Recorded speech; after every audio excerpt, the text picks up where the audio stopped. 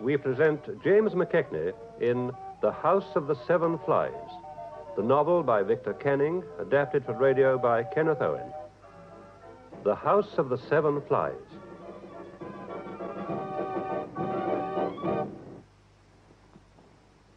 Well, now, Mr. Furs, I hope it wasn't inconvenient for you to come here this morning. Not at all. My name is Molnar, Herman Molnar. I'm Assistant Detective Inspector of Police in Rotterdam. Mr. Sluiter was a resident of Rotterdam, and in view of certain circumstances, the authorities felt we should be called in. What exactly do you mean, certain circumstances? I thought it was all quite straightforward. Sluiter died on my boat. Yes, we will come to that in a moment, Mr. Furs. I've read your statement to the Middelburg police, and you must forgive me if I seem to go over old ground, but I do think it's necessary. One has to get things perfectly clear. Now, you are the owner, are you not, of the pilot cutter named Arletta, and your home port is Felixstowe, England. Yes. I understand you take people cruising. During the summer months, yes. I make my living that way.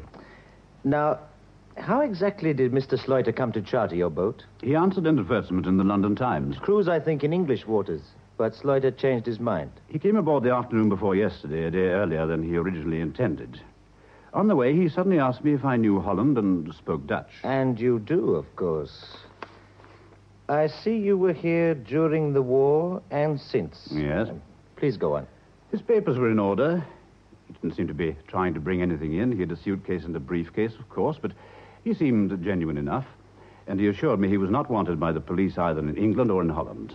I took him at his word and decided to bring him across. And no questions asked? No more than I've told you. He paid me an extra £50, which doubled the fare. But tell me, Mr. Furs, didn't your curiosity lead you to anything else?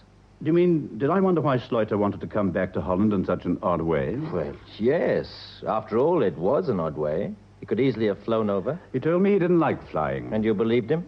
No. His case was covered in airline labels. But I'll tell you this, I had a vague feeling that he was suddenly anxious to leave England, but not because of the police. Ah, so. Yes, go on, Mr. Furs. Why did you think that? I don't really know. Nothing definite, just his manner. I think he was frightened. That is what I want, Mr. Furs. The impressions, the odd feelings. My dear Molnar, I think I'd be able to cooperate more if you were frank with me. You're very quick, Mr. Furs. I like that. What was Sluiter up to? Oh, nothing, as far as I know.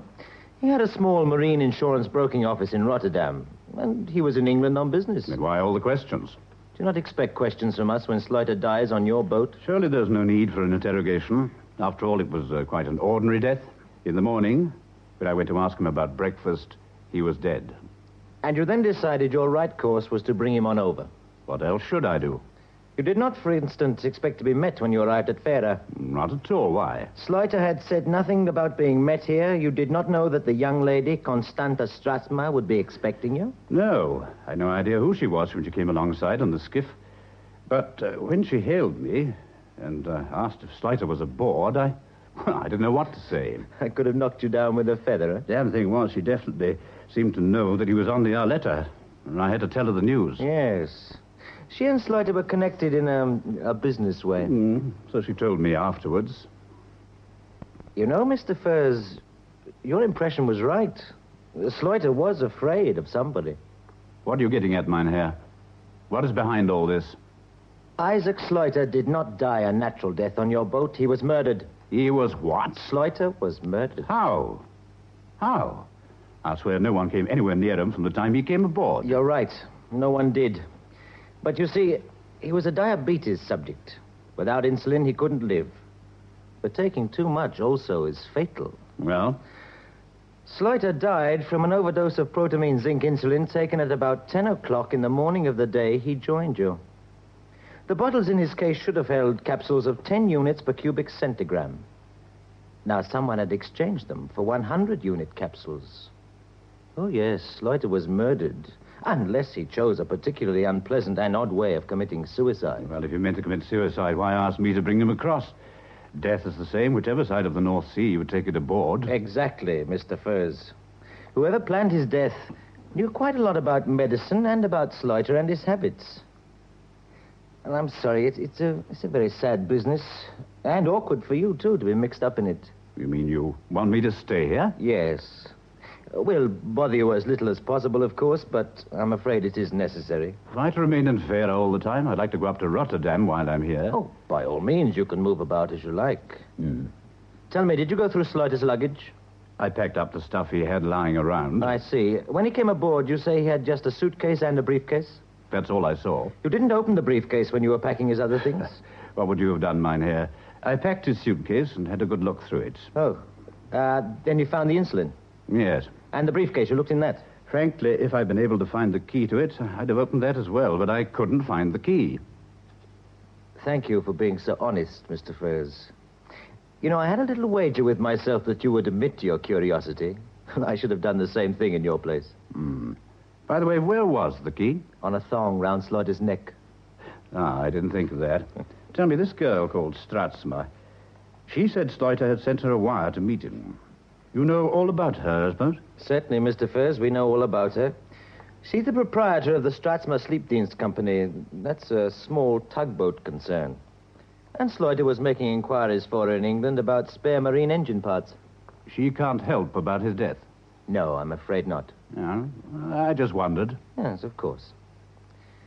Well, I don't think we need detain you any longer, Mr. Frears. If we want you again, we'll contact you. Thank you very much for coming, and you've been very helpful. Not at all. Good day, Mynheer. Good day, Mr. Frears.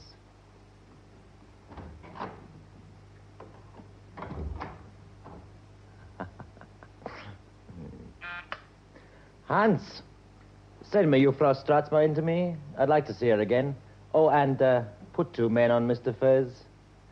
I want to know everywhere he goes, everything he does, and everyone he sees.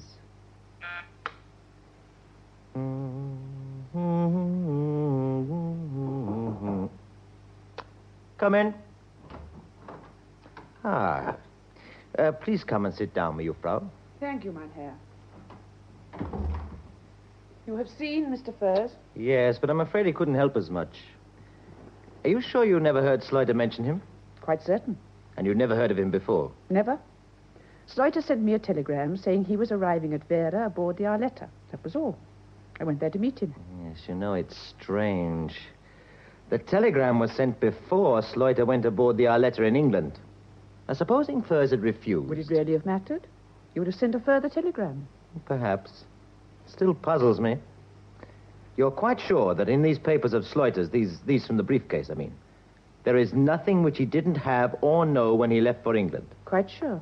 There's nothing fresh. And yet you're convinced that Slaughter had found out something in England. Now, why? I knew Slaughter. The fact that he sent me a telegram to meet him meant that he was excited and had something to tell me.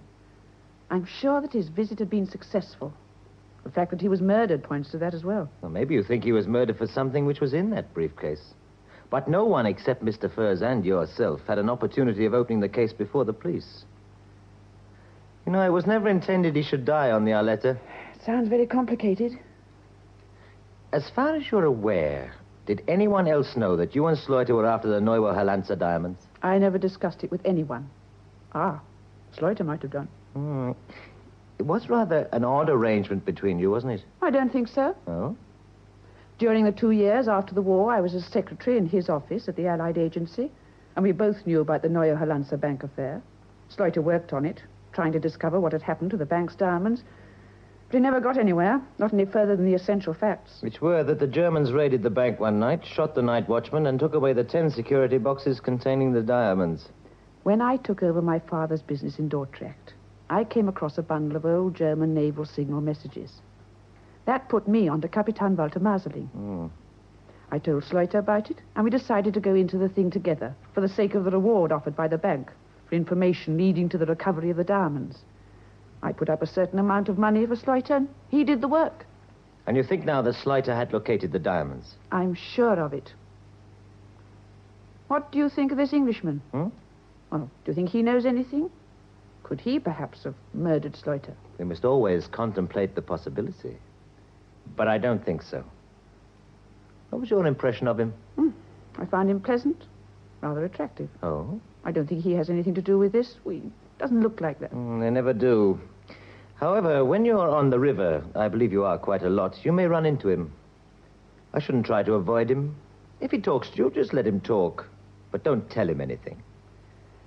He said that he tried to have a look inside Slaughter's briefcase and couldn't find the key. He tried to do that? Wouldn't you? No, he appears to have acted naturally enough. But if he isn't speaking the truth, then he may make a slip and reveal something he's not supposed to know. He may have opened that briefcase. The key wasn't really hidden. What do I do then? All I want you to do, Miss Stratzma, is to keep your own counsel and look after yourself. Whoever murders Slaughter will obviously have quite an interest in you. Does that worry you? No, mein Herr. In my business, you have to be able to look after yourself. Perhaps Mr. Furs and I will be traveling back to Werder on the same bus. I'll try to get to know him better. You can try. I don't think he intends to stay in Werder very long. He intends going up to Rotterdam. Now, I wonder who he knows up there.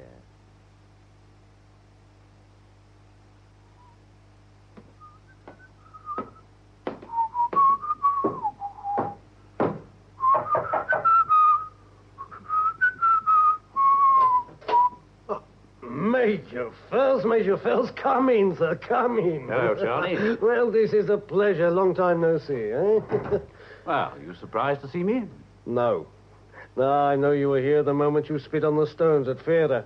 Private information, private wire, expensive but necessary in my business. If I don't know things before the police, Charlie here is liable to land in jail and lose a lot of good money. One of these days it's bound to come. Oh, well, we shall see. Now, you tell me, what brings you up to Rotterdam, eh? What is it? You've got a safe hiding place. Listen, whatever it is, you leave it to me. I want this envelope put where no one can get at it. I guard it with my life. You think much more or not at all about that proposition I made the last time? I thought about it, but for the moment, that's all. That's what I guess. You come in here with a dead corpse. We know that, eh? All right, now you tell me more. I go to work. Anything for you, sir, no? Your instincts are sound, Charlie, but you're going too fast. I just want you to look after that envelope for me, and later I hope I'll do a lot of explaining, and I may want your help. What's the percentage? Oh, it might run as high as 50. 50? You say that to other men, you're in trouble. But with me, I won't hold you to your generosity. The envelope, I see, is sealed. Now, when a thing like that is shut up, I don't guarantee my curiosity won't get too strong. You can open it now. It won't mean a thing to you. In that case, I'll leave it sealed up. You sure you don't want help now? I'll let you know when I do. Now, put that envelope away for me. Okay. I'll do that. Right. You know, I got a safe in here even I can't find sometimes. Tell me, Charlie, do you know a man called Anselm Decker? Who's that? Anselm Decker. Nice little chap who swims quite well and can't keep his hands off other people's property. Decker. You had trouble with Mr. Decker? Oh, nothing spectacular. Well, how do you mean by that? I got back to Vera from seeing Molnar in Middelburg yesterday, and Decker was searching my boat. After money, he said, to keep his wife and kids. He ain't got no wife and kids. I dropped him overboard into the river. Tell me, who does he work for? Himself, doesn't every man. Well, listen, you pay him 100 guilders, he works for anyone. I don't know who it would be right now. He must be in a very friendly mood to tell you his real name. Friendly and very sure of himself. I expect to see him again. And so you come to see Charlie and get Charlie to put the envelope in a good, safe place, right? Could be. What do you think of Molnar? Assistant Detective Inspector Molnar. Yes. You keep away from him. What he don't know, which is a lot, he's very good at guessing. Also, he's patient, like a monument. And a girl called Constanza Stratzma. Do you know her? Now you in trouble with a woman? No, I don't know anyone Stratzma. No, that's the lot, then. Major Furser, that's not the lot. You don't ask me anything about the man called Slaughter who was dead on your boat. Why should I, Charlie? I know you knew him. You gave him a reference to me in England. You told him to contact me if he wanted to get away quietly. That is not the story I gave to Molnar, of course, but I know you can't tell me anything about him which would help. Listen, in this head of mine, there's a lot of stuff I don't put on the counter, Major. You try me. Why did Slaughter go to England? You tell me. You see? You can't help me. If you'd known, you'd have known about Constanza Stratzma. You make me very curious, Major. Do you handle jewelry? Jewelry? Well, you got to have the answer to that? Not if you don't want to tell me. All I want to know is, could you if. Well, maybe I do it once or twice, but it's not my line. Maybe, though, I do it sometimes. Where? Antwerp? Antwerp? Oh. Oh, my jeepers, no. Anybody want trouble, let them try Antwerp with that kind of stuff. You should know where I unload the last lot, I think. England? What the hell do you mean? Don't, please, go getting angry now, sir. No. I know I just told you it was some stuff. I don't say it was all watches, but, well, if you like to believe that, okay, sir. It was better for us both. Which trip was this, you damned old rogue? The first one you ever did for me with the watches, huh? You ought to let people settle for themselves what risks they'll take. I don't think the customs people are too happy about me back home. Maybe not. But the first time a man does our kind of work, he says he begin with a little risk, just to work into it. But no, sir, he's wrong. First time, take a big risk. That's when it's safest. That's your idea. It's not mine. Oh. Now, who in heaven is that? Good evening, Charlie. I believe Mr. Furs is with you. Who the devil's that, Charlie? It's a friend of yours out of the river, Mr. Furs. Decker. Tell him to go jump back in. I'd like a word with you, Mr. Furs, if I could come in. It isn't my home, Decker. Charlie won't mind, will you, Charlie? I speak, but coming. Well, how's the family? Family? Oh, yes, fine. My wife, she's very annoyed with you, Mr. Furs. My suit shrunk. You told her why it got wet? She wasn't interested. It'll do for one of the boys, won't it? Now, what do you want? The boss would like to meet you, Mr. Furs. You mean it wasn't money you were looking for yesterday? Not yesterday. The boss wants to see you. He's very persistent. You will only have to pay more money to have someone else persuade you. They wouldn't be as polite as I am. I believe in politeness, up to a point. I'm glad to hear it, Decker. I'll forget what you called me when I dropped you into the river yesterday. Oh, the shock, Mr. Furs. For a moment, I forgot myself. What does the boss want with me? I really wouldn't know. Did you know what you were looking for on my boat? I think you know yourself what it was. I have a good idea. Where do I meet this boss of yours? Here. I expect him any moment. Of all the What's his name? Ninus Rona. Rona? You have nothing to do with Rona, Major Furs. Nothing at all. I don't think there's a great deal of choice in the long run. Perhaps you'd better get rid of your friend, Mr. Furs? I'm sorry, it's his house. Who is it? Rona. Ah, excuse me a moment, gentlemen.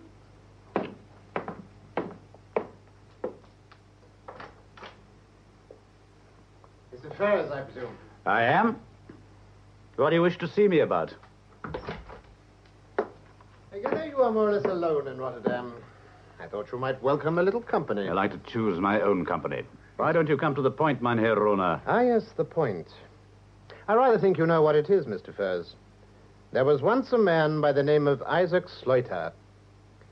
Oh, by the way, what do you think of Mynheer Molnar? He doesn't dress as well as you, but I'd rather do business with him. If you'd any intention of doing business with Molnar, you would already have done it.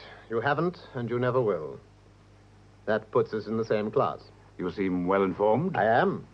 Sluiter's belongings were handed over to the police, but not all of them. You kept back certain things, Mr. Furs, certain papers. In an envelope, perhaps. From the briefcase. Go on. You interest me. I don't blame you for keeping them back. I'm only annoyed that the opportunity came to you instead of me. Pity he came to me a day earlier than he originally intended. He should have died in England. Possibly. However, this thing is too big for one man to handle. You must have realized that. Eventually, you will need help. Now, I'm offering to help you, Mr. Furs, or, to make it simpler for you, to buy out your interest in this affair. Well? I'm not looking for a partner, Mynheer Rona. You're wasting your time. The answer is a very definite no. You're stubborn. You think you will have all those diamonds to yourself. But let me tell you, Mr. Furs, £250,000 is a lot of diamonds. I intend to have them myself one day. That remains to be seen. I think you'd better go. I dislike the English, Mr. Furs. At the moment, I'll concede that you are in a strong position. You think you can handle it. That won't last long. I shall see that you change your mind, Mr. Furs. Come, Decker.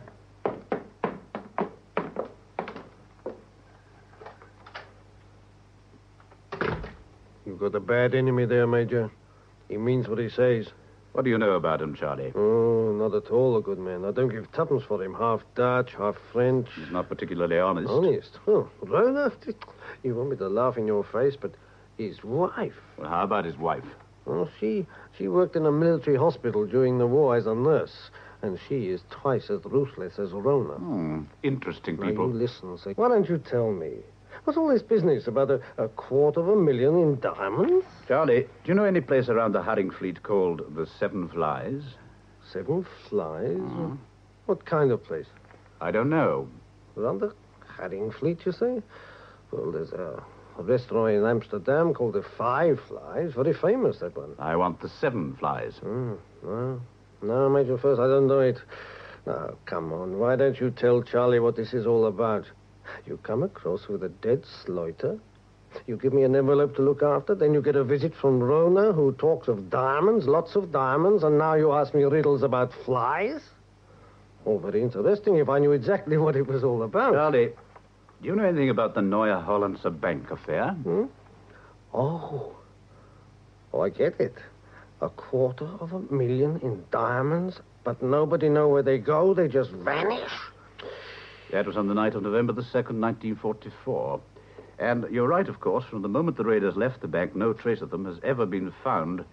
Rather, had ever been found. You mean you know where those diamonds are? Not quite. Just recently, Sloiter, with the aid of Constanza Stratsma, got onto them. They traced a certain Kapitan Walter Masseling, who was in charge of the bank raid, and got the diamonds away by boat. He was machine-gunned by Dutchmen somewhere in the stretch of water of the Maas, the Haringfleet, and the boat went down with the diamonds aboard. But you don't know where? No, Sloiter did. He found out in England, and he left a clue. And the clue is in that envelope I gave you. You mean not even the police know all this? Neither the police nor anyone else. And you have got the clue to $250,000?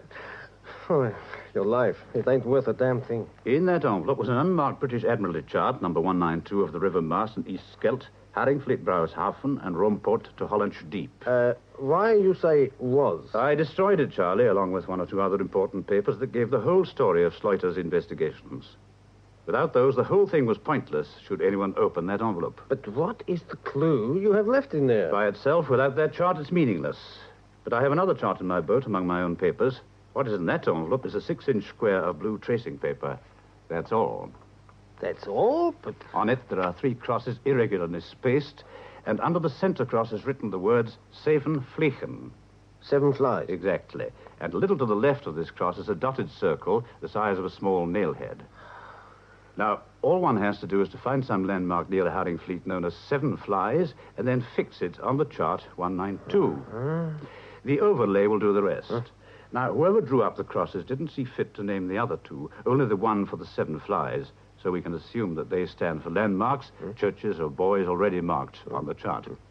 Now then, orient the overlay, and the little dotted circle will tell us where $250,000 lies. So, all we have to do is find the 7 Flies. Yes, if we can. And it was for this information that Sloiter was killed, and when Herr Rona came to make his pleasant offer? Right. Mynheer Rona is convinced that I have this information somewhere. Someone gave Sloiter an overdose of insulin by switching his capsules. He should have died in his hotel in England, but he came to me a day early. Oh, and so you got the envelope instead of whichever friend of Rona was in England to collect it. Someone who knew all about Sloiter and insulin and medicine. Elsa, Rona's wife. She used to be a nurse. Didn't I tell you? Could be. And you say that the police know nothing of this? I told them I couldn't find the key to Sloiter's briefcase.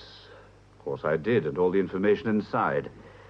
I still don't know exactly where this Stratsma woman fits into the picture at the moment.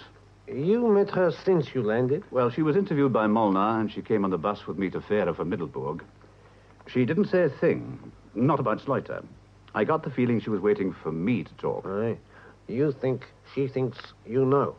I don't really know, Charlie. She may have followed me up to Dientelshaus, or it may be just that she may have had to come that way. She didn't come all the way to Rotterdam? I don't think so. And what do we do now? You will do nothing yet. First, I have to find this place of the 7 Flies, and after that, I shall need your help. We don't want Mynheer Rona picking up a trail anywhere. So long as he doesn't know where the envelope is or what I'm after, so well and good. He'll have you watched. I don't doubt that. Molnar's probably doing the same thing. Are you going back to Dintelsaas in the morning? Yes, I may call you from there or somewhere that way. This Seven Flies is somewhere in the Haringvliet area. Now, what's needed is a plan of campaign. That sounds more like the major furs of the war. I can run down the Veilergat about halfway along Tiengemitten Island and go over to Nieuwendijk. Okay. I shall expect to hear from you, but you watch out for Mynheer Rona. He'll shoot his own grandmother. I'm not his grandmother. He doesn't gain anything until he knows where the diamonds are, if he ever knows.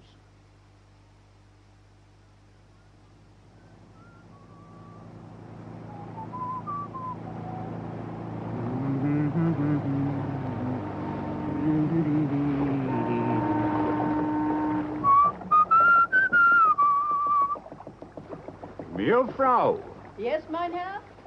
do you know any place around here called Zevenvliegen? No place called that round Nieuwendijk, Mynheer. Thanks. It's nothing.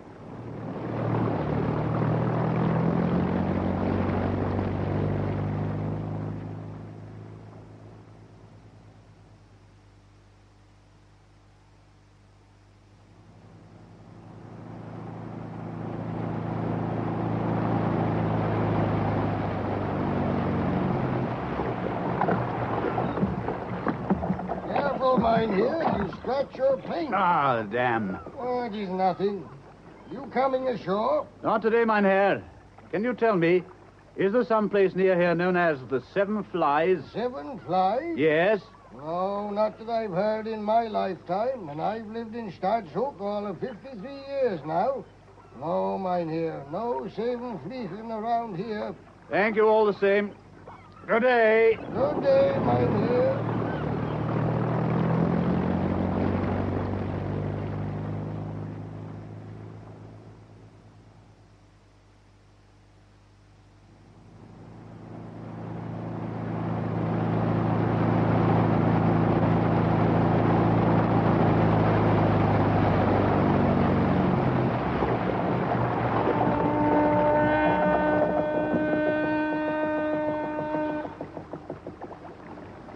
Hey, Mynheer. Yes? Is there something I can do? I wonder, can you tell me, is there anywhere near Middelharnis called Zevenvliegen? There's a restaurant in Amsterdam called the Five Flies. Yes, so I believe. I've never heard of a Seven Flies in the Haringvliet. No, never. Is it a house or a restaurant? I don't know. To me, it's just a name. It might even be a sandbank or a clump of trees. I wish I could help you. Five Flies, yes, but another two, no, not at all. Oh, Vliegen, you know, is a Dutch name. That's how the restaurant in Amsterdam is called. Not after flies at all, but after the name of the family who started it in the 16th or 17th century. Maybe you should inquire for a family called Vliegen. Thank you. That's an idea. Have you tried over at Hellevoetslees? Not yet. Well, maybe you should. I don't know that you'll find anything, but who knows? Yes, who knows? One can but keep trying.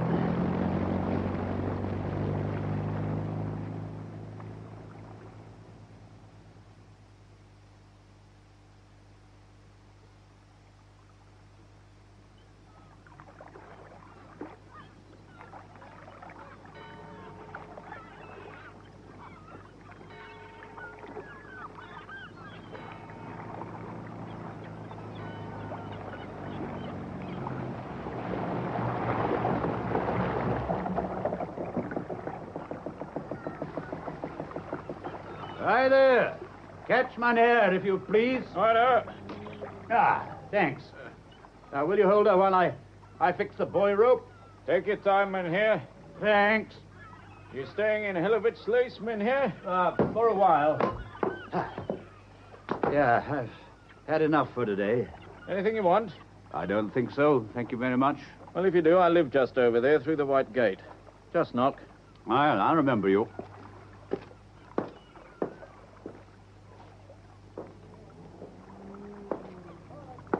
Do you remember me, Mr. Furs? Decker. Are you looking for something, Decker? You might say that. You weren't long in finding me. Where's Mynheer Rona? In Rotterdam? And how do you come to be here? In another half hour, I was to take the ferry across to Middelharnis. I wanted to examine an English yacht, Danish pilot cutter type, with one Englishman aboard. Name of the boat, Felicia. It has the same number of letters as Arletta. A pretty name, too. After an answer, mine. How long have I got before Mynheer Rona's on my tail? As long as it takes me to telephone him and for him to get here. That shouldn't take long. If you had gone across to Middelharnis and missed me and then found I was here, he couldn't have done much until tomorrow. That's true, Mynheer. Would you like a ride on the ferry? How much would you be prepared to pay? 10 guilders? Oh, I don't feel like the river today. My stomach... 15 guilders, that's the limit. I'm not a rich man. Ah, but you have hopes, eh? Possibly. Why? It is a hope all men retain until the last. I think I would like to go to Middelharnis. I could look up my sister and stay for supper. Good. Well, here, take it. Oh, thank you, Mynheer. How strong is your loyalty to Rona? 30 guilders a day and a bonus when the job is done. How much bonus? It hasn't been fixed yet. Do you know what all this is about? Only what I guess, Mr. Furs. There's money in it, obviously. Enough to justify either you or Rona having killed a man called Sluiter. Would you like some advice? Why not? You should go back to England. This is a pleasant country, if you don't mind the flatness. But there's too much water. And in some places, too much loneliness. A man can disappear and never be found. In the Hollandsche Deep, for instance, you can bury something in the sands of one of the Slikken, and in a couple of tides, it is 8 feet under, and in a couple of days, it is gone forever. During the war, a great many Germans disappeared like that. I'll think about it. I doubt it, Mynheer. I shall ride round to the ferry now. I do not hope to see you again, but I'm afraid I shall. Goodbye. Goodbye. And thank you for the advice.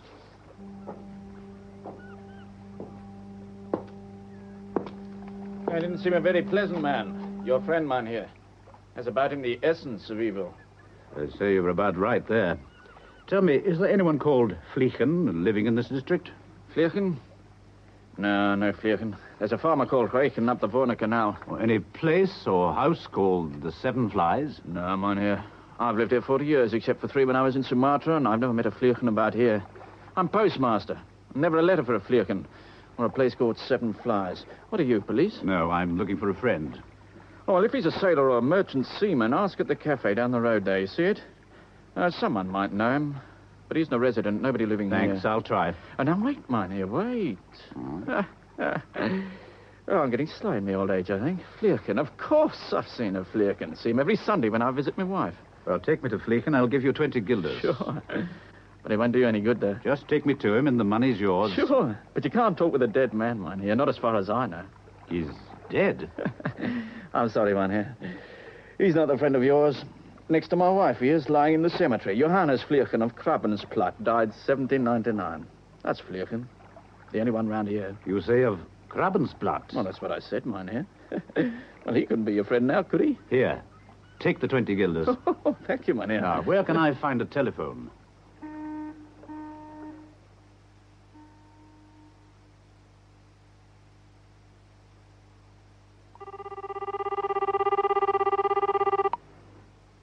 Hello? Oh, Charlie, this is Furs. Oh, hello, Major. You're still alive then, eh? Look, Charlie, I'm in hell of a slice. Yes? I think I'm onto something. Listen, you want to be careful. I heard that Mynheer Rona has left town. Damn Decker. You seen Decker, Major?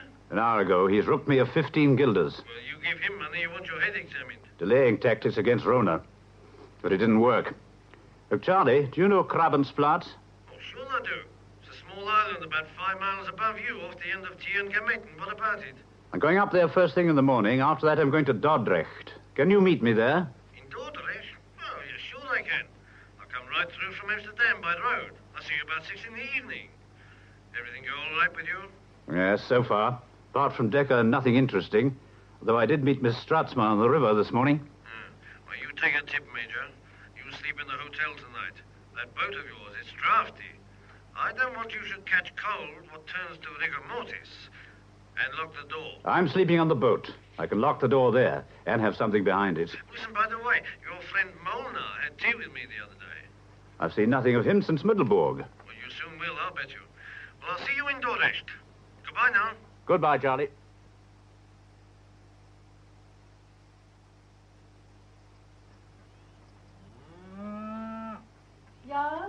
Yes, Mama. What is it? I thought I caught the sound of a boat. Can you see if it's Peter come for his butter? Sure. There is someone at the jetty, but not Peter. Who is it then? Oh, that I don't know, Mama. Never saw him before. He's coming this way. Has he seen you, Jan? Yes. Oh, you see, he's beached his boat on the sand. It's quite a while since we saw a new face on the island, Jan. Hello there. Hello there. I think that is his yacht across the river, Mama. A fine-looking boat. Yes, Jan. Good morning. I wondered if you could... Good morning, Mynheer. There is something we can do for you. I came over to have a look round, if that's all right. I wondered if you might have some eggs to sell. My boat is just across the river there. Oh, only duck eggs, Mynheer. We have no hens on Krabbensplat. Look around as you wish, Mynheer. I'll take the gentleman to the dairy, Mama. This way, Mynheer. Thank you. You are English, I think, sir. Yes, my name is Furs. And mine, Berkelman. Jan Berkelman. You own the house and the farm? Yes, it is all mine. We live alone here, Mama and I. Now, you have a very nice place here, Mynheer. Everything very neat, tidy. Oh, that is not unusual in Holland. And anyway, nature is such an untidy creature that a good farmer must learn to keep her in order if he wants to live happily with her. In here, Mynheer.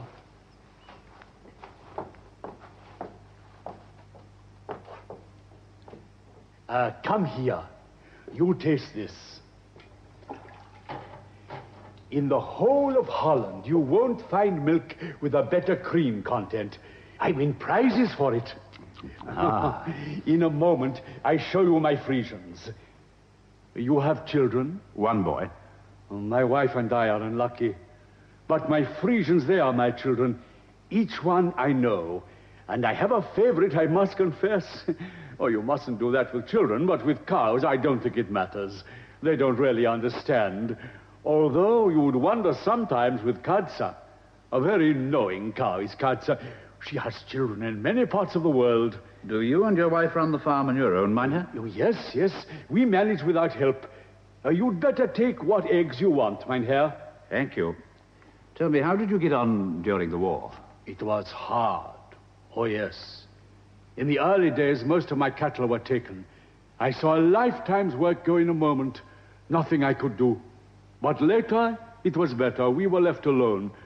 War is evil from whichever side you see it. And all soldiers are men, Mynheer. In the house back there, we helped everyone who came to us in trouble. Our own partisans, British commandos, Belgians, and once or twice, even Germans who needed help. You think that wrong? No, I don't think I do. Oh, you were a soldier then. Yes, I was. Tell me, Mynheer Beukelman, did you ever hear of Johannes Vliegen living on Krabbensplat? Vliegen? Why, of course. Old Johannes, who died in 1790-something.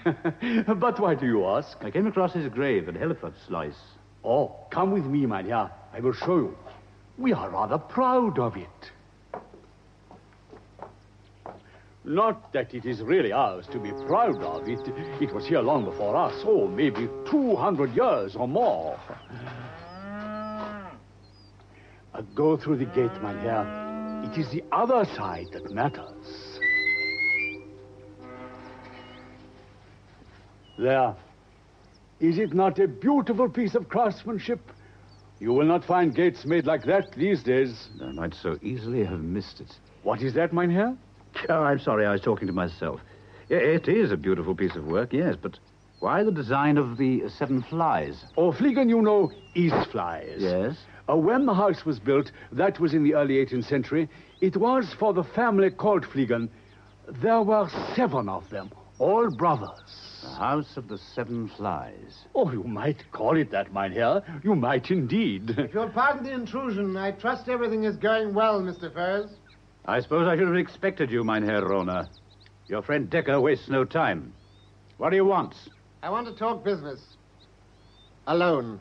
Mynheer Beukelman, I'm sorry. It's all right, Mynheer. I am going. Perhaps we shall meet later, Mr. Furs. I shall make a point of it. Goodbye, Mr. Furs. Goodbye.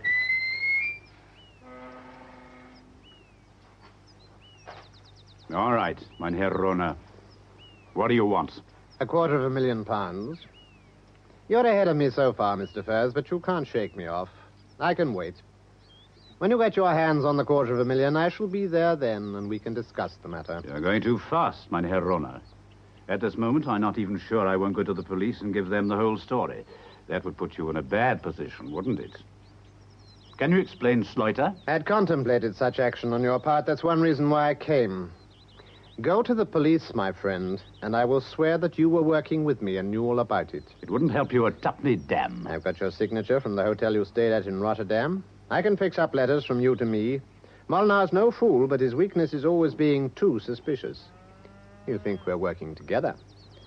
And I'll make certain he thinks it was I who put Sleuter onto you in your boat. Keep that in mind, Mr. Furs.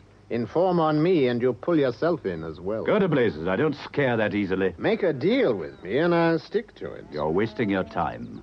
Now get off the island. Think it over, Mr. Furs. I shall be around. I shan't interfere until the last moment. Then I shall come in. It's up to you what kind of a deal we make then. A friendly one, or... Sorry, Charlie, to keep you waiting, but I've been out for the day to Willemsdorp. Oh, you want me to meet you here in Dordrecht? You will have news from Krabbensplat, so you take the day out in Willemsdorp? Huh. And with Miss Straatsma, eh? Who told you? The yacht club boatman. He saw you go off with her this morning, not to mention yesterday evening. But that is your business. It was Miss Straatsma, no? We bumped into one another on the river, but don't take me too literally. We had time on our hands, so... So, to hell with Charlie and $250,000, eh? Never mind. Here, your envelope. Hmm? You know, for once I feel good. Now, damn me, you tell me why I don't ever look inside that thing. I told you what was in there. How am I to know? You don't lie to me. Maybe you trust me. I doubt it. Now then, what have you found out at Krabbensplat, eh? The House of the Seven Flies, Charlie. The 7 flies marked on the blue tracing paper in this envelope. So now we can orientate the overlay. Aye. Well, you don't want visitors. I'll shut the cabin door, eh? Yes, I had trouble with Mynheer Rona at Krabbensplat. He's quite likely to burst in unexpected. Look, the bolt is down at the bottom there. Now, let's see. Now, this is chart 192. Here, give me your pencil, will you? Yes, yes. Thanks. Now, this is the position of the House of the Seven Flies. Here, I took a couple of cross bearings on the place. It's dead accurate. Mynheer Rona watched me the whole time. What? Lord knows what he made of it. Rona? Did he come to Dordrecht? Sure. I even spotted friend Decker in Willemsdorp today. Now, look, we put the overlay on the chart, thus, so that the cross marked Siffenfliegen falls on the position of the house there. So? The other 2 crosses are fixes, you see. One, the church at Middelharnis, the other, the church at Goudsvaart, on the other side of the river. So now we know where they are. Diamonds? Yes. Now, you see a little dotted circle there? Just there is $250,000 in diamonds waiting to be picked up. And how easy will it be to get them up? Or maybe we can't get them up at all, eh? Well, from what I know of the place, they can't be lying in more than about 2 fathoms, maybe 3. Inside the launch? Yes, that makes it a trifle harder. I took some soundings up there. What, with Mynheer Rona around? Oh, no. Or at least not so much as he'd know what I was doing. Now, with the launch lying in 2 fathoms, at low tide, I could just strip and do the job myself. Maybe, if there's a lot of sand silted into the boat, we'll have to have a diving suit. Now, could you arrange that? Probably. Listen, you don't need this tracing paper now. No. So burn it. To keep it will put temptation in the way of a man like Rona. Oh, these diamonds, they are uncut? Mostly? Good. Yes. That's easier then. But in placing them, we shall lose on it. Half of the $250,000. Even so, it's enough to make a kind of a weakness in the stomach thinking about it. Maybe I would like another drink? Help yourself. Oh, I see you found it. Well, you trust Charlie. Are you sure that this is one thing you want to do? Don't you worry about me, Charlie. Okay. But you go to the police right now if you want. If you don't want, we go in and we go through with this thing. But there's one thing I don't understand. What about this Straatsma woman who comes out to meet Sleuter when you get to Fera, who you were with yesterday and today? Well? You don't think maybe she followed you? I don't really know. She hasn't mentioned Sloiter since that first day. She said then he was in England inquiring about some spare marine engine parts. Molnar said the same thing. It could be that... Yes, it could be that she and Molnar are hand in glove. No. But it could be that she financed Sloiter's investigations. But were they going to snatch the diamonds just the way that... Just the same way like we are? You like her, don't you? What the devil are you getting at, Charlie? No, all right. You spend a day with her. You come back aboard here with $250,000 practically in your pocket. But in your eyes, there's something else. I don't like to do business, not with a man who might give up all that chance of so much money for a woman. I'm not giving up that money for anybody, male or female. All right, so I believe you. But why? I don't know. When you seeing her again? Not again. It was a day's outing and it's over, so that's that. Okay, I'd just like to know. Now we make a plan, eh? I stay with you tonight, and tomorrow we go up and take a look at this place. Yeah? First thing, we must find out, can you do it alone, or do we need diving gear? Second thing, we keep a good eye open for Rona. He'll watch the moment we leave here. He'll be watching us all day. Agreed. It's going to be damn difficult. If we meet on the river, we'll head over the Foiler Hut until he's out of sight. You can take over the wheel, and Hello, you aboard, Mr. Furs? Inspector Molnar, of all that's unlucky. I'd forgotten Molnar. What the devil does he want? Mr. Furs, are you there? All right. Patience, Inspector, patience. Unlock the door, Charlie. Yes, all right. Good evening, Mr. Furs, and... Well. Charlie. When people like you look so happy, Mynheer, I don't feel so good. It's a good boat you have here, Mr. Furs. People have a habit of talking about my boat when they really have something else on their minds. Come to the point, Inspector. Right. You will leave Holland tonight, Mr. Furs. I'll do no such thing. I happened to bring a dead body into this country, and I've been told not to leave until the police give me permission. I'm giving that permission now. You will leave tonight. Not without an explanation. No? No. Then I'll tell you, Mr. Furs. I've had a report on you from the English authorities. There's ample reason to suppose that for some time you've been smuggling goods into England. Really? Smuggling? He should accuse us of smuggling? And I intend to prevent you getting into trouble in this country at least, whether for smuggling or other causes. The water tank on this boat has a false compartment. You also have on board a Luger revolver for which you hold no license either from us or the English police. So, I'm informing you officially that the Netherlands government are of the opinion that they don't want you in this country, and you are requested to leave.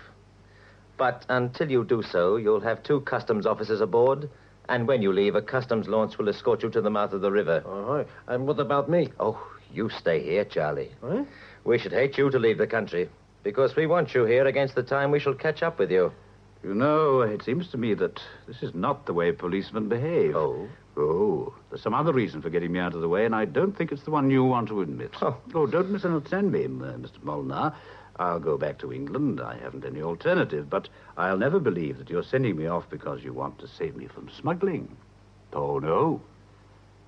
Why aren't you frank with me? Because you haven't been frank with me, Mr. Furs. Anyone who's frank with a policeman wants his head examining. You're still worrying about Sloiter, aren't you, Mynheer? Yes, I'm worrying about him. You think I had something to do with his death? No. If I did, I shouldn't send you back to England. But I am worrying that you know more than you've told me about Sloiter. And particularly about his mission to England. I don't intend that you should get your hands on a lot of easy money. You see, I know what you've been doing the last few days. I know everywhere you've been and everyone you've seen, right down to a cow called Katza. You interest me. Anything else? With Rona interested in you and Decker cashing in on whatever he can get, there's only one result likely if I let you stay. And the money's not yours to have. Understand? Good.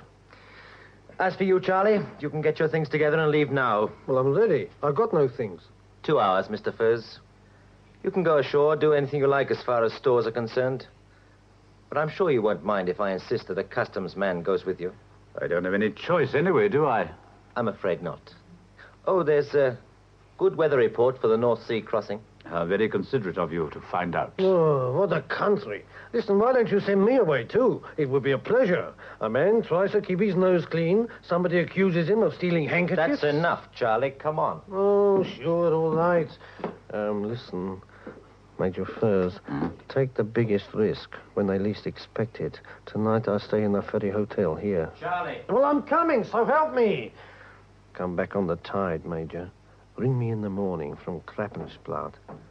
You can do it, sir. With me. Right. All right, now go. Charlie, will you come or do I put you under escort? Well, all right, I'm coming. Goodbye, Major. Right, Charlie. I'll be seeing you. You're damned right we can do it, Charlie. You're damned right we can.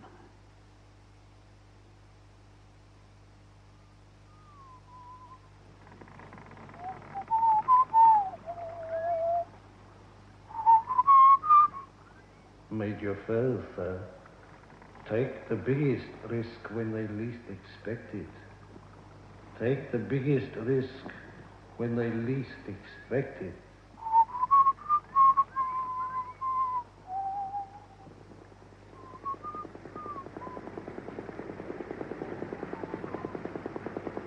What time is it, Captain? Just after 11:15, Inspector. If he's coming, he's on his way. Where are we? Off the Skelp Bank. You'll have to come around that or get stuck in the sand. Then they stick flat lower down. We better cut the motor and wait. Yes, Inspector. Stop the Metieren! Meteen! You'll come in without engine or navigation lights. Keep your eyes and ears wide open, and not a sound.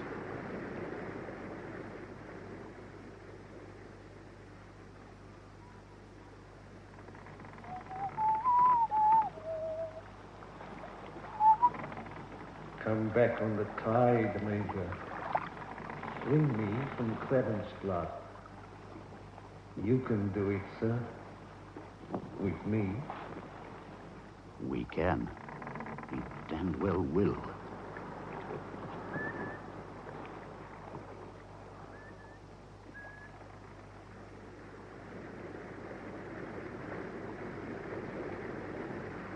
See anything?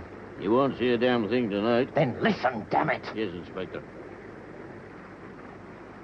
Must be nearly midnight. It is. 4 minutes short, that's all.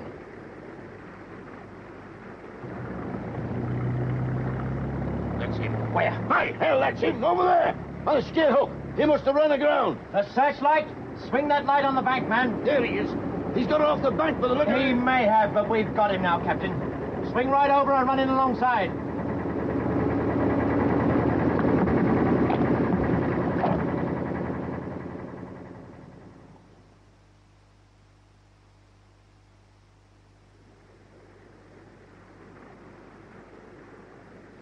You're the biggest damn fool that ever walked, Furs. Yes? Coming back like this proves I was right about you. I simply decided I wouldn't be kicked around. You didn't come back out of defiance. You know that. You came back for a purpose. I came back. Put your own interpretation on it. My interpretation will be the same as a great many other people's when they know the facts. Yeah, that's so. All right. Catch this. Hey, what the... Goodbye, Mynheer. Come back, you! Captain! Captain! Get your light on him. He's in the water, damn him. Put that light on him. Swing it across that way. There. There he is. Damn you, he's got his dinghy. We can't get in there, sir. Keep that light on him. What fool let that light swing? Swing that dumb light back, you idiot. Where is he now? Blast you, fool, you've lost him. Get me back on that launch and I'll play hell with whoever swung that light. Get this boat of his in tow.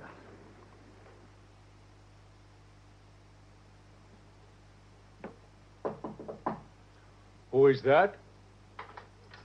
It is I, the Englishman. Mynheer Beukelman. Ah, so you've come back to us, Mynheer. But at this time of night? And your clothes, you're wet through. Yes, the boom swung over and it hit me overboard. Oh, that's a nasty cut you have. You'd better come in and let my wife dress it. Thank you, Mynheer. And do you mind if I use your telephone? I want to speak to a friend in Hellevoetsluis. Oh, you're welcome, Mynheer. Mama. Mama.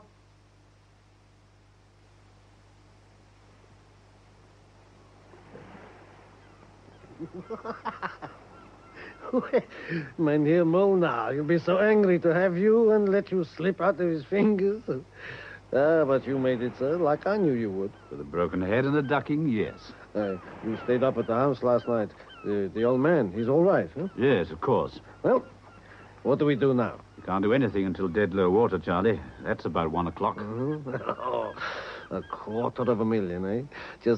Just lying out there? We don't know for sure. Maybe, may not be. But even if we do get it up, there's Molnar. Oh, it's all right, sir, whichever way. We have luck, we get this stuff today, well, then we can slip off here tonight and be out of the country by tomorrow. And if we don't have any luck? So, then I get you out of the country just the same. Sometime later, I come back here and, well, you trust me to do the job solus and see that you come out all right. Maybe. You don't trust me, Major? You think that if you go and I do this job alone, maybe I never tell you? Well, what do you think? Maybe. I don't trust myself to know what I would do. But that don't happen. Damn me, we have luck today, then everything's okay. We've got to have luck today, Charlie. I don't know exactly how deep she lies yet. 2 fathoms, maybe more. We don't know if I can manage it. Well, of course you'll manage it. Tonight, we are the richest men in the whole wide... Hello? What's that? What's what? Out on the water, coming this way. It doesn't look like no one I don't know. Not in a skiff. It's a woman. Well, surely it's a woman. Coming right in. And she's seen us. Yes, it looks like she knew we were here. Don't ask me how. It's Constanta Stratsma. The Miss Stratsma, I don't like that. She and Molnar... I don't think so. I'll clear off, Charlie. I want to speak to her alone. Oh, well, all right.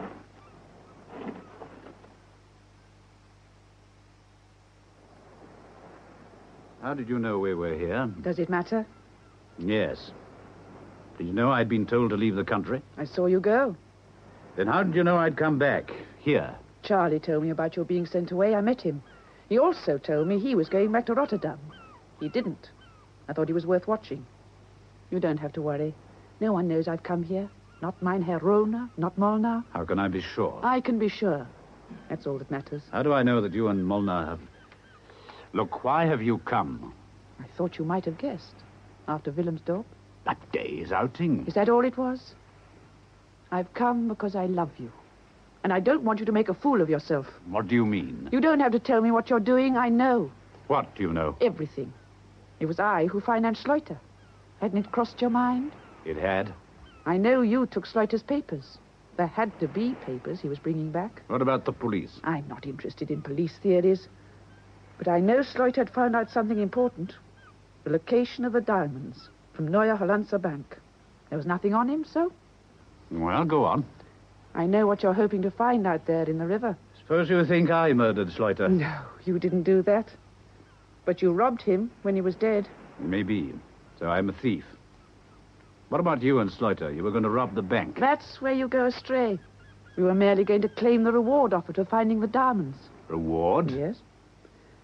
Can't you see there's only one thing for you to do? If you ever want any peace or decent life after this, you've got to give this up and go to Molnar. Like hell. I'm in this and I'm staying in it. I don't believe you. You're not being honest. The day we went to Willemsdorp, you were honest. When you saw I loved you, you turned away from me because of this thing. I didn't understand at first, but I understand now. If you get the money, you'll spend the rest of your life turning away from people and things. Oh, don't be a fool, Alan. You know I'm right. There's nothing for you here. I want you to go. I want you to go. Do you hear me? There's no place for you in my life. No place at all. If you believe that, then goodbye. Goodbye. So, Major, she's gone. I thought she was going to win you over. Shut up. Well, it's always best... Shut up, I said. Damn you. Huh? And damn the diamonds, too. Wait. Constanta! Wait! Constanta! I knew it. $250,000 in diamonds, and he rather has the woman.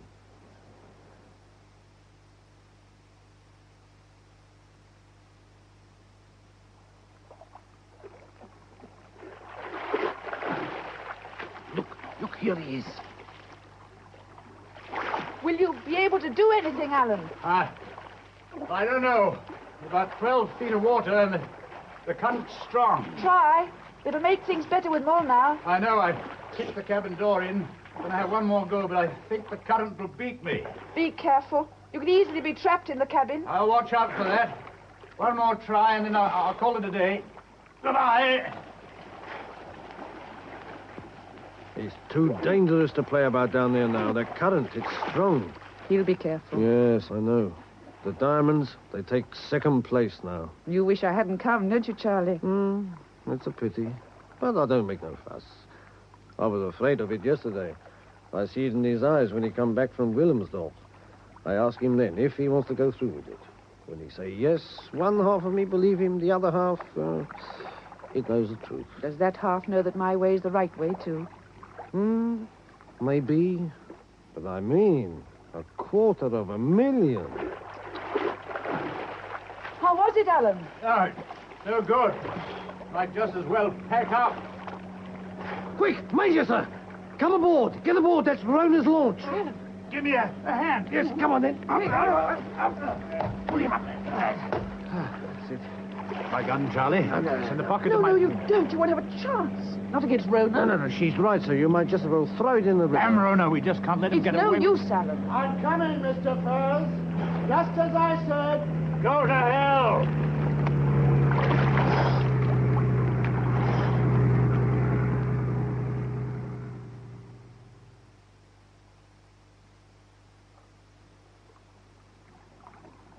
I always told you I would come in when the moment was right, remember?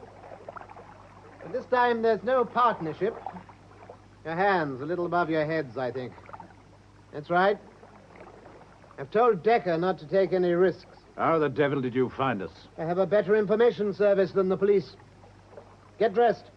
Charlie, throw the painter aboard. We'll tow you in. You can leave the mooring buoy where it is. I presume it marks the position of Captain Marzeling's launch. What did you find down there, Mr. Furs? A lot of sand and water. We'll talk about that later. Decker? Yes? When we get ashore, take Charlie and the girl up to the house and lock them in. There's an old fellow called Beutelman and his wife up there. Keep them in as well. All right, Mynheer.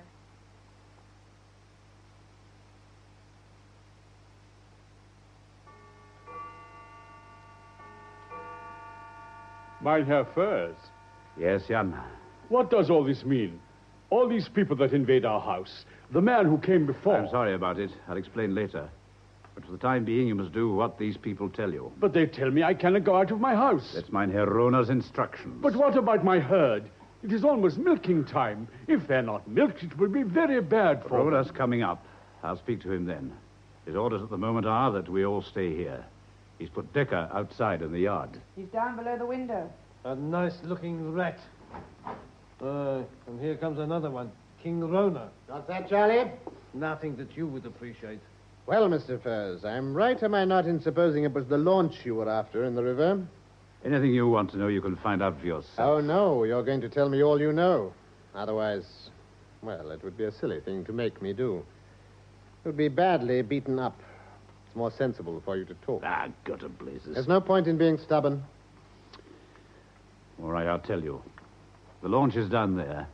She's lying over on one side. But without a diving suit, you can't work on her except just around dead low water. The current is too strong otherwise. Did you get into the cabin? No, I managed to kick the door in, but that was as far as I got before the current became too much for me. You'll never get away with this, Mynheer Rona. The moment you leave this place, I'm going straight to Molnar. It means trouble for me, but a lot more for you. Don't worry about me. I can be out of this country in a few hours. That's all I need. Decker, well, he'll have to swim. He swims quite well, I believe. If we find we can't do it, we'll send over for a diving outfit and have it here by midday tomorrow. Now, stay quietly in the house here, all of you, and you won't come to any harm. If you try anything funny, there won't be any half measures. There's too much money in this for me to take any chances. But what about my herd? Your herd, Beutelman. Damn your herd. But it's almost milking time. And if they're not milked... Surely you can let him milk his cows. He thinks the world of his Frisians. Sentiment. Have him wandering all over the damned island. Think again, Furs. They're only in the pasture at the side of the house. Decker can drive them into the yard and he can milk them there. Decker milk cows? Damn it, Rona. You're taking over his house. It's the least you can do. All right, Furs. When Decker has driven the cows in, Beutelman can come out. But the rest of you, keep to the house. Hail till tomorrow, and if you're wise, you won't try to get out. If you do, you'll be here for eternity. 6 feet under. Well, it always happens, sir. Listen, maybe we could still make a deal with him? No, Charlie. Well, seems a pity he should get away with all those diamonds. I said no, Charlie. Oh, okay, sir, okay. You know best. Aye, maybe, I'll take a look round, yes? You might find a way out. Thank you, sir. About the cows. That's all right, mein Herr. What's Decker doing, Constanta? He's going to the pasture. My wife and I, will you excuse us? Yes? My wife, she will see about some food, and I have the cows. A Katza will wonder where I am. Who's Katza? Katza's his favorite cow. A very knowing cow who has children in many parts of the world. He's very attached to his cows. The Beutelmans have been unlucky. They've no children. The cows take the place of the children. Decker's bringing them in now. Ah, good. This morning, I thought I was never going to see you again. You sent me away. I know. I was very unkind. Oh, it was just a mood of the moment. You do mean it still, don't you? No matter what I am, what I meant to do, it makes no difference. None. You're crazy. All you get is me. There won't be any reward money from the bank. Damn, mein Herr Rona. How did he find us? Oh, Rona hasn't succeeded yet. The police may find us, too. Maybe we can do something. I don't see what we can do. All the windows are barred on the ground floor as though it were a prison. It is a prison unless we feel like jumping from the window and risk being shot. Yes, I wrote mein Herr Rona off too easily.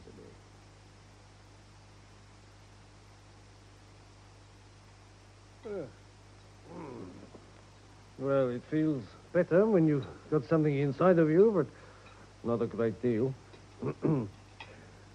What are we going to do about mein Herr Rona, sir? What can I do? You know, I've got a feeling that you don't want to do anything about mein Herr Rona. Major, there's something here I don't understand. It's not good to have mysteries between friends. Not good at all. There's no mystery, Charlie. The Boykelmans want to know what it's all about. I think we should tell them. Or rather, you should tell them, Alan.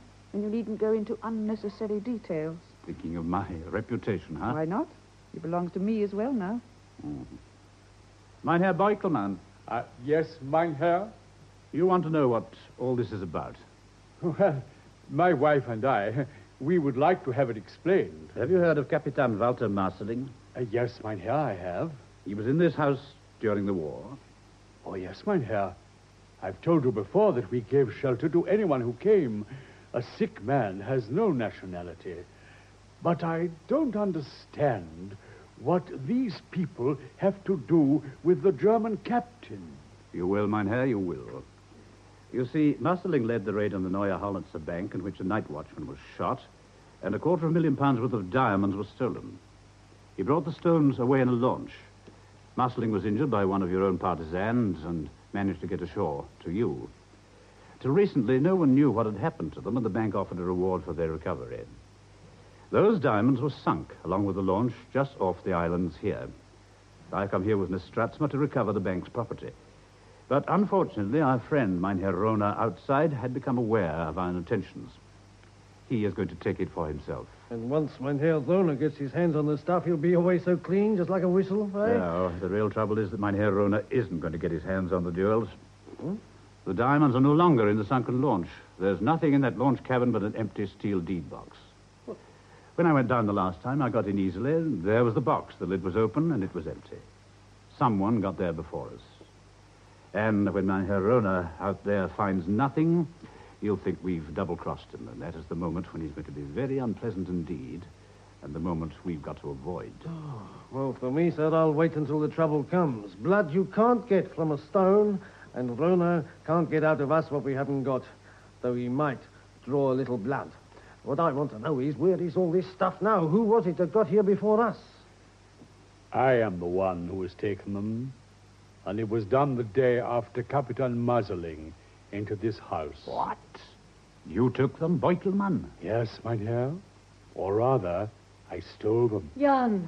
Oh, it's the truth, my dear. You know it. And now it's better to tell it and have the thing from my mind. Well, where are they? Oh, these shocks, damn me. I don't accommodate them so good. Let him tell it in his own way. This captain I found early one morning at the courtyard gate. He was wounded and ill. In this house, he was in bed for 3 days before he left us. The first day, he was delirious and kept talking about these diamonds. It was not difficult to find the launch. I found the box in the cabin and the jewels. I took them. When the tide rose, I towed the launch off into deep water where she would always be covered even at low tide. After 3 days, when the captain was still not really well enough to travel, he took my skiff and went over to the mainland. He didn't say one word to me about the diamonds, and so I knew that they didn't belong to him. But did you know where the diamonds came from? No. When you steal something, it is easier not to know anything about the owner. At least, that is what I felt. Why? Why did you do it? Because of my cows. A week before this captain came, the Germans had been to the island and had taken away all my herd except Kadsa. They took away 15 years of my life. When I saw the diamonds, I said to myself that I would keep them and after the war use them to buy a new herd. But when the time came, I couldn't do it. Mama and I decided that it was better to work, to use our own money, and to start again. But what happened to the diamonds? Oh, we hid them, and they have remained hidden ever since. We were afraid for our reputation to hand them over to the police and tell the full story, but I'm glad now that I can tell it. It was I who persuaded Jan to do this. Only I knew what the loss of his cows meant to him. After the war, I'd still have used the diamonds, but Jan wouldn't let me. I understand why you did it. I think you would all have done the same. You're very kind, Mejuffrouw. Oh, and me, I think like Miss Constanta, but all that's past and finished. You still have the jewels on the island? Yes, they are well hidden. They've been lying these many years in the... No, Jan. Don't tell us anything. We've still got Mynheer Rona to deal with, and the fewer people who know where they are, the safer it is for us. But one doesn't know, not even hard knocks can get out. Oh, yes, Major, yes, maybe that's right, yes. When we have dealt with Mynheer Rona, then is the time to worry about the stone. Yes, but how are we going to deal with him? At the moment, I don't know.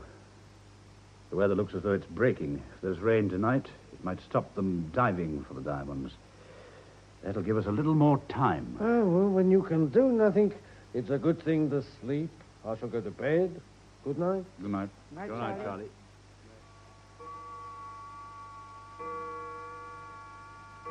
Mynheer Beutelman. Oh, Mr. Furs, you're up early.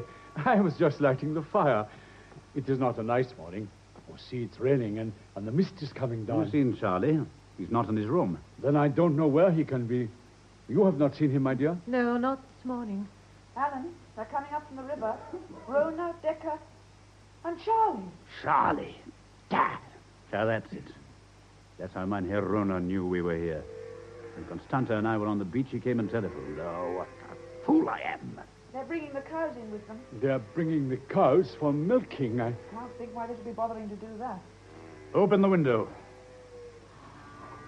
Well, Charlie? Major, are you angry with me? You're a dirty, double-crossing little swine. Oh, certainly, Major, certainly. It is unfortunately true. But what is a man to do against his own nature? First, I think of you and the lovely miss, and I say, they are both, these people, my friends. And then I think of all those lovely diamonds, and I say, a man's best friend is himself. But unfortunately, last night, you stopped Mynheer Beutelman from saying where the diamonds are. We should like to know that. Now. Yes, I bet you would. You'd better advise them to speak up first. You can do this thing pleasantly or unpleasantly. It's up to you. Come away from the window. He may shoot. Yeah, he wouldn't dare. Well, Beutelman, are you going to talk? I shall tell you nothing. You will, and quickly. Why do you think we brought the damned cows in? Out of kindness, so you can milk them? Think again, Mynheer. I'll give you a count of 6 to begin to tell me where the sterns are. If you don't, I'll put a bullet through the cow's head. After that, I'll shoot the rest, one by one, until you decide to speak. Oh, Bring that animal over here, Dicker. All right, Beugelman. One. You must tell them. We can't let them do this to you. These diamonds are not mine, and I cannot give them away. So? Oh, this is my punishment for the one act which has been a shame to me for so many years. Read. You must tell them, Beutelmann. Tell them. No, Jan, no. you must speak. No, Mama, I cannot. Stop. But Jan, you... No, no, Mama. Tell them, Beutelmann. You can't let them kill your herd. They are my children, but I cannot dodge my punishment. 5. I wish I'd let you tell us last night. Oh, it is better that I did not, mein Herr. I'm not afraid. You cannot let them do it, Jan. Oh! Tell them, Jan. All right, Beugelman, that's number 1. I gave you a chance. Decker's fetching another. It's Katza. My beautiful Katza. You have 5 seconds, Beugelman. 1, 2, 3, 4. Don't do it! I'll tell you where they are. And may God punish you. Well, it's time somebody up there showed some sense. Where are they? No, Mama, no, Mama. Leave me, Jan. They're buried under a flat stone in the dairy. I'm sorry, but I had to do it. I couldn't let them... I'm glad you did it. You had to, I'm glad. Send the old fool down to show us. The rest of you stay out there until I've let him out into the yard. You better go, mein Herr. Yes, I'd better go. I'm to blame for this. Not Jan. He's good. He's always been good. When he found the diamonds, I made him keep them. I said they were ours by right. But in his heart, he could never accept that. And after we'd built up the herd by our own efforts, he tried again to persuade me to hand them over, but I wouldn't let him. Please, let me take you downstairs. No, I must watch and see they don't hurt Jan. They won't hurt him, don't you worry about that. But we've got to do something to stop them getting away. They're all armed. I'll take a risk on that. If only we could get out. With a guard at the back door and Decker leaning up against the dairy at the front. There is a way out of this house, mein Herr. Another way. What? Well, show us, but quickly. There's little time. From the little harbor, at the head of the cut where the boats are, there's a large drain that runs right under the house. Yes? You can get into it through a trap door in the cellar, and where it comes out, under the courtyard wall, there's an iron grill which I think can be lifted off. Right. Let's see what we can do. Are you ready, Constanta?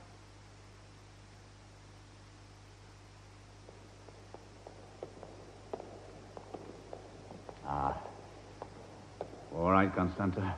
Yes, I'm all right. Keep your head down. You must be almost there.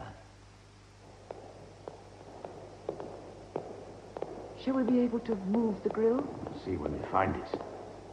It's getting lighter, isn't it? Now, there's a slight bend. Must be just around the corner.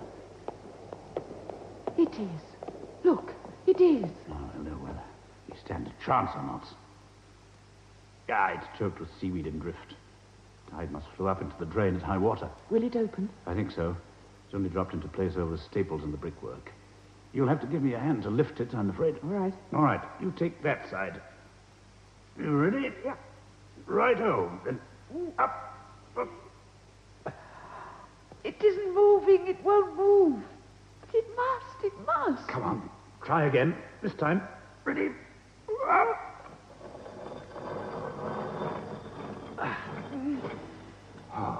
Now, let it down on the floor. Careful, mind your toes. Now, listen, there's a guard at the back of the house, but he won't bother us, at least at first. Decker's the man we want. He's in front, and I'm going after him. You keep close behind me. Now, come on, hug the courtyard wall until we get to the gate.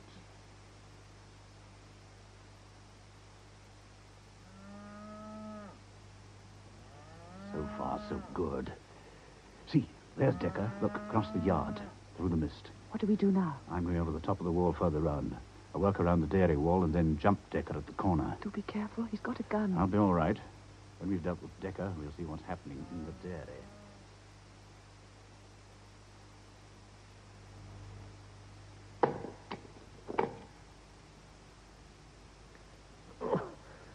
Enough with it, Charlie. Beutelman, give him a hand with that slab. Oh, precious heaven, there it is, my dear Rona. Look at it. It will do you no good. It'll do a lot of good. Open the lid and let me see. The diamonds are there, mein Herr Roma. All of them. Open the lid. See them, Charlie? See them? $250,000. Beautiful. All right, both of you. Take your last look. What the hell? Major, first. Stay just where you are, Rona. And you, Charlie, or I'll blow a hole in them. Damn you, Furs. I'll see you in hell before I doubt it. Would even think about using that gun. My fingers itch. Beutelman, take it from him. And the one in his pocket. Alan. Constanta, take the diamond and get hold of the police. We'll look after these gentlemen until they come. I'm sure you'll be all right. Yes? Do as I say and do it quickly before Decker comes round. All right. And watch out for the guard at the back of the house.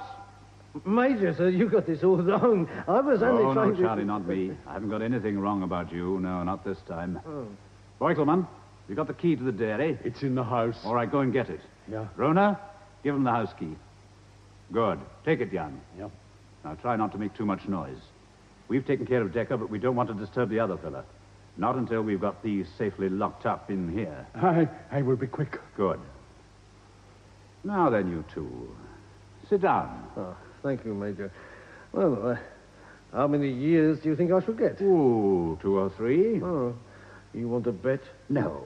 You'll get all that's coming to you. You know you were a fool first to go soft on that girl. You've got the stuff now. Think of it. A fortune for each of us. No trouble about cashing it and no trouble about getting out of the country. Let me go. You don't have to be vindictive. Handing us over to the police means nothing to you. Mynheer Rona, maybe you should cry a little bit. It helps with some men, you know. You're wasting your time. I know this man. I'm his best friend, and even for me, he will do nothing.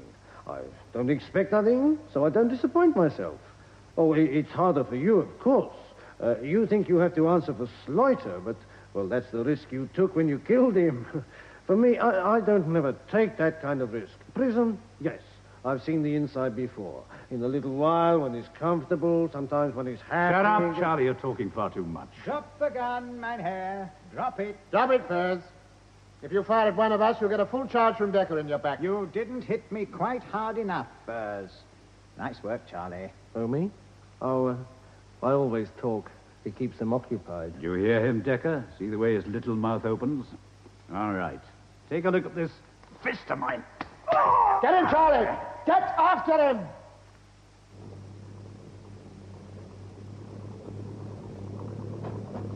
Constanta! Constanta! Quick! Jump! There. Now. Get down and keep down. Thank God there's a mist.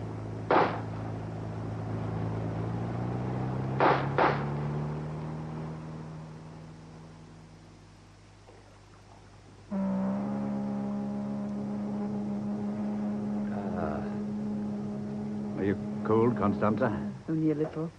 The mist is thick. Yes, thank heavens for that. If we lie quietly without starting the engine, there's not much chance they'll find us in this. I cross my fingers. Yes. Where do you think we are? Somewhere off Krabbensplatz. About midstream, I should say. What do we do? Nothing.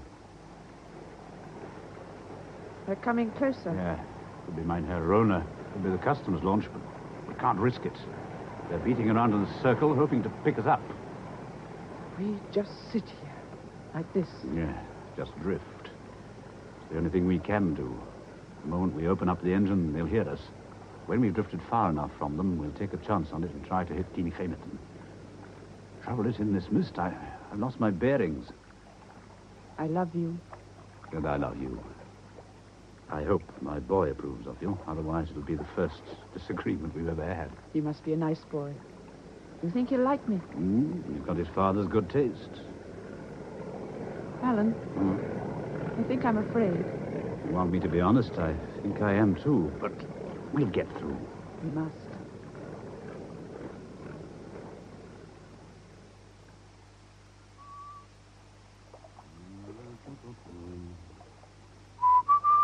I haven't heard them for a long time. No, either the cruiser has drifted well away or lying quiet, hoping we'll open up. I think we'll risk it. Oh, all right then. Sometime we've got to. There have been many risks since all this began, with Sleuter wanting a passage to Holland and a certain Constanta Stratsma meeting the Arletta at Fera. It was fortunate that she did, for her. And for me. Right. We'll risk it now. All right? Yes. I'll take the tiller.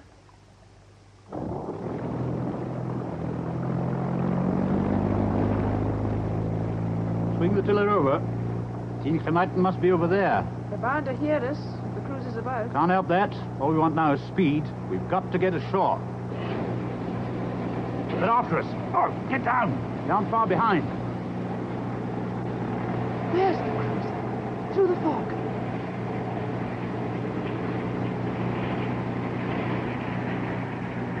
They've cut the motor back. They're coming right in. Alan, land. It's Tinkermetten. When we hit the sand, run for it and keep on running.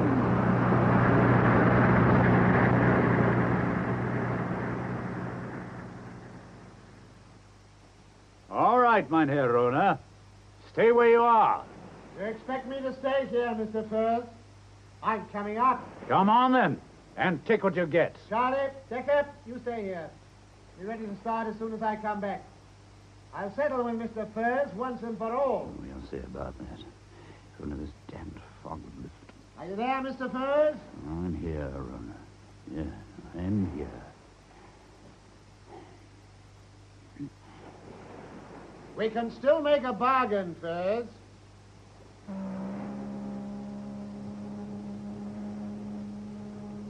I told you once it would be up to you what kind of a deal we made at the last moment. A friendly one. Go to blazes, Rona. Ah, thank you, Mr. Furs. I know where you are now. Hello, Mr. Furs. I haven't a gun. You remember I don't really like them. Very gentlemanly. But I better warn you. The jewels, Mr. Furs, the jewels. I haven't got them. Damn you, don't fool me. I haven't got them, Rona. That Stratsma woman, I suppose. Stay where you are. So she's got them. On the contrary, Rona, I have them. Huh? Molnar? Inspector Molnar. Devil. We have our methods. A little slower than your own, perhaps, but a little shorter, I think. You, waiting, Inspector? We were waiting, Mr. Furs. And I wouldn't attempt to run for it, Rona. I think we already have Charlie and Decker in good hands. We have you surrounded. Blast you. Sergeant, take him down to the others. As for you, Mr. Furs... well, we'll talk about you later. At the moment, I have a job to finish. I think you'll find Miss Stratsma waiting for you up on the road. You find her. The fog's lifting now.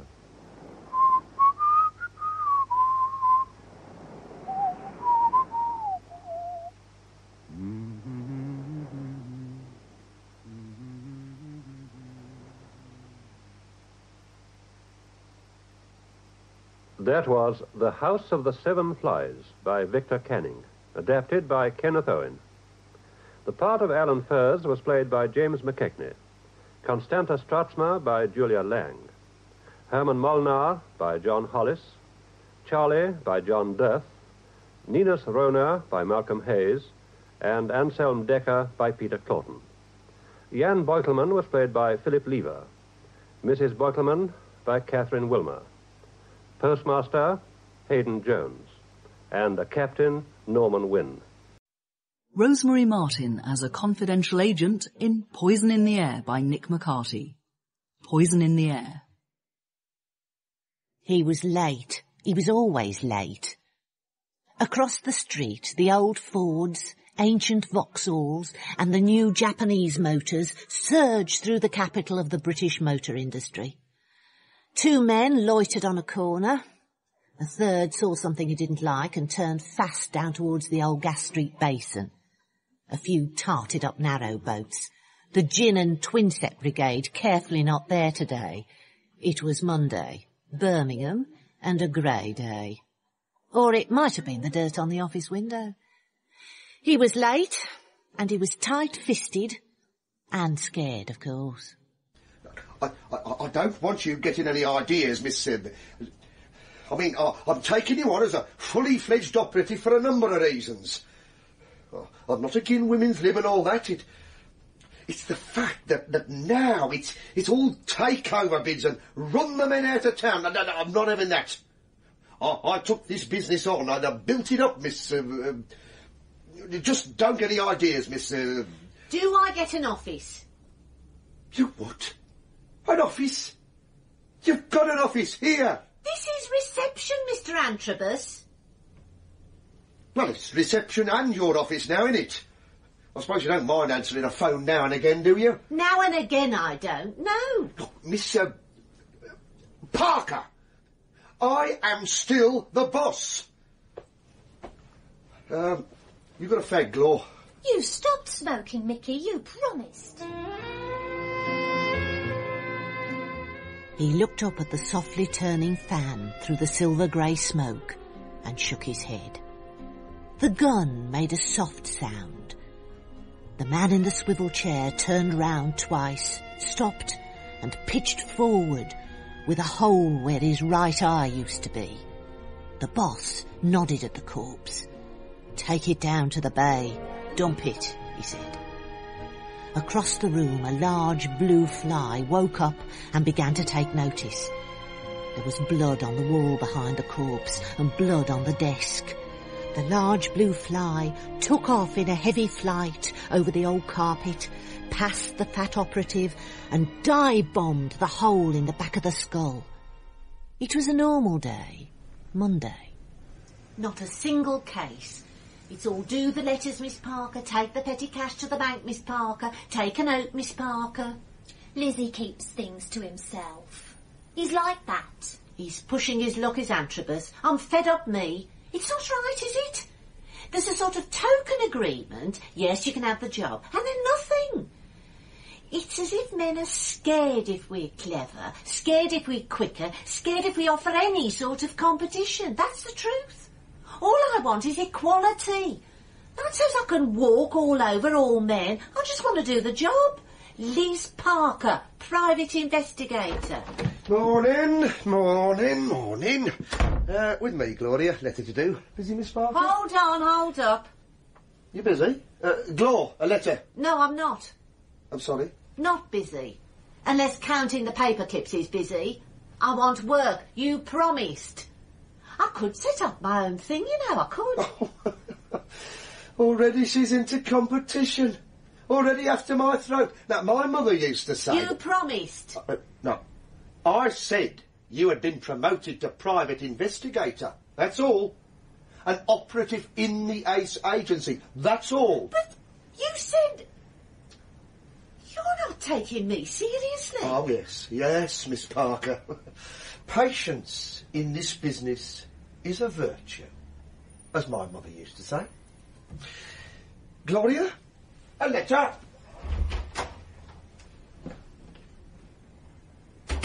Letters? Who's he kidding? Have you ever noticed how a man can say what he likes to a spinster and get away with it? We're supposed to be grateful. As if being without a husband is a mark of failure. He wouldn't be rude to his wife. Betray her, yeah. Antrobus does that all the time, but never rude. And not to Gloria. But me, all the time. I'm just typewriter fodder to him. So what have I got to look forward to? Going home of a night to me dad, who's always moaning about the cold and the food and the fact that I go to work. I left home once, 20 years nearly, and then Mum died and, well, he couldn't boil an egg, so what could I do? Go home and bang my life down the pan. Left the job, left freedom, left the little flat in Wolverhampton. It wasn't much, but it was freedom for me. And now, him at home and me out on the number 9 buzz along Broad Street every morning, in here. Antrobus sees me as spinster and he sees failure, as if catching a hunk of flesh like him was success. Daft, I call it. Excuse me, the Ace Agency? It was the vicar. He put his shining face round the door, pushed and walked in. He was short and going to seed slowly, tweed jacket, a badge with an "Oh be joyful" smile over it in his lapel, and the same to match on his anxious face, slightly balding and out of breath from all the stairs, or the dubious magazines he can't have avoided on his way up the passage. He seemed guilty, like a small boy with a dirty secret. He glanced about, wet his lips with a little pink tongue, and began to back out again. Terribly sorry. I seem to have made a mistake. No, this is it, the Ace Agency. What can we do for you, Vicar? Well, you see, it's not exactly... I'm not used to this sort of thing, in fact. To tell the truth, a bit out of my depth. A donation for the tower, perhaps, more my line. Not sure what the Ace Agency management say to donations. I'll give you 50p. Oh. Which tower? Oh, it's Sparkwick Parish Church. You may know it. It's quite a well-known Gothic sort of, Victorian copy of a French, typically a Birmingham piece of... It's falling down. Let's forget it. No, come in. Tell us your problem. We're here to help, Vicar. Mrs. Williamson suggested I should ask for help. It's a delicate matter, and one that requires the greatest of tact. Marjorie Williamson? Yes. A friend, she said, of Miss Parker. Me? Oh, I see. Well, nice to meet you, of course. Maybe I'm jumping the gun a bit.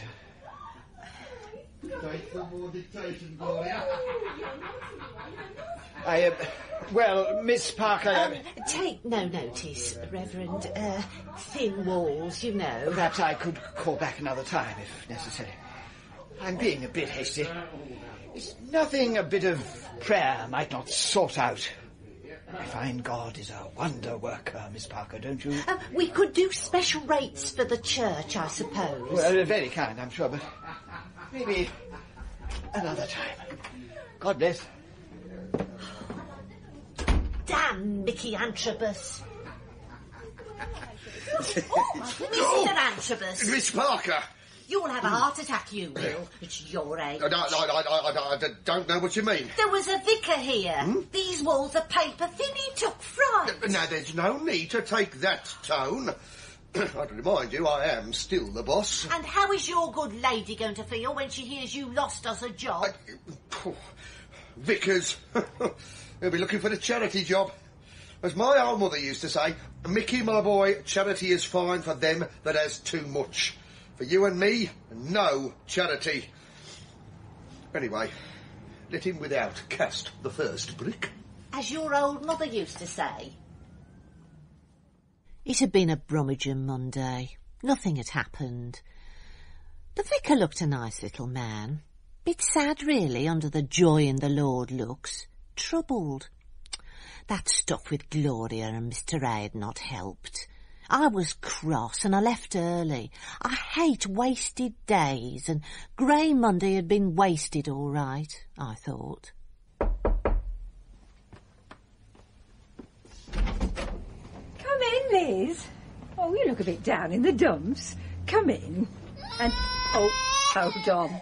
The baby's crying again. I never knew. Oh, don't you be stupid, Liz. I'm looking after him for Jane, my niece. You remember? You want to see him? Oh, he's terrific. No, thanks. Lovely baby. And she gurgled and cooeyed at this little pink thing. I've never understood the attractions of them. Spitting and yelling. But to look at Margie's face as she looks down on that little scrap, it's a dream come true. You're busy, Marge. I'll come back later. Only come round for an end of a pint of milk. Dad forgot to get any. I had a phone call from the Reverend Williams. He seemed confused. He caught us at a bad time.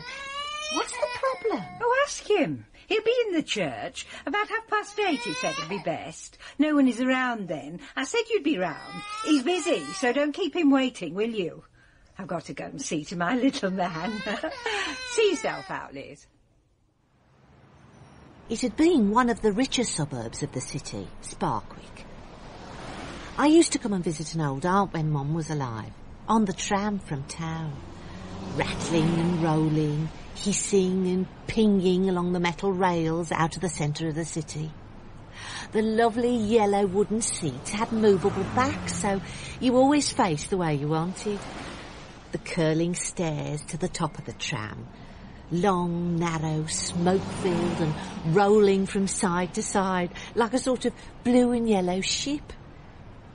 I used to run away from Mum and Dad and along the purple-flagged pavements under the sycamore trees, hide up entries and jump out on them, laughing as they laughed and held hands, and we were all younger then.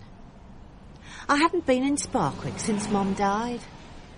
people live in a place that's perfectly nice and run it down. I mean, deliberately ruin it. St Barnabas and St Catherine's. There was even graffiti on the churchyard walls. Progress. I turned past the black grime stone wall of the churchyard and through the gate, past the notice warning that the second coming was near and the suggestion that Jesus loved us all. I looked around and wondered why.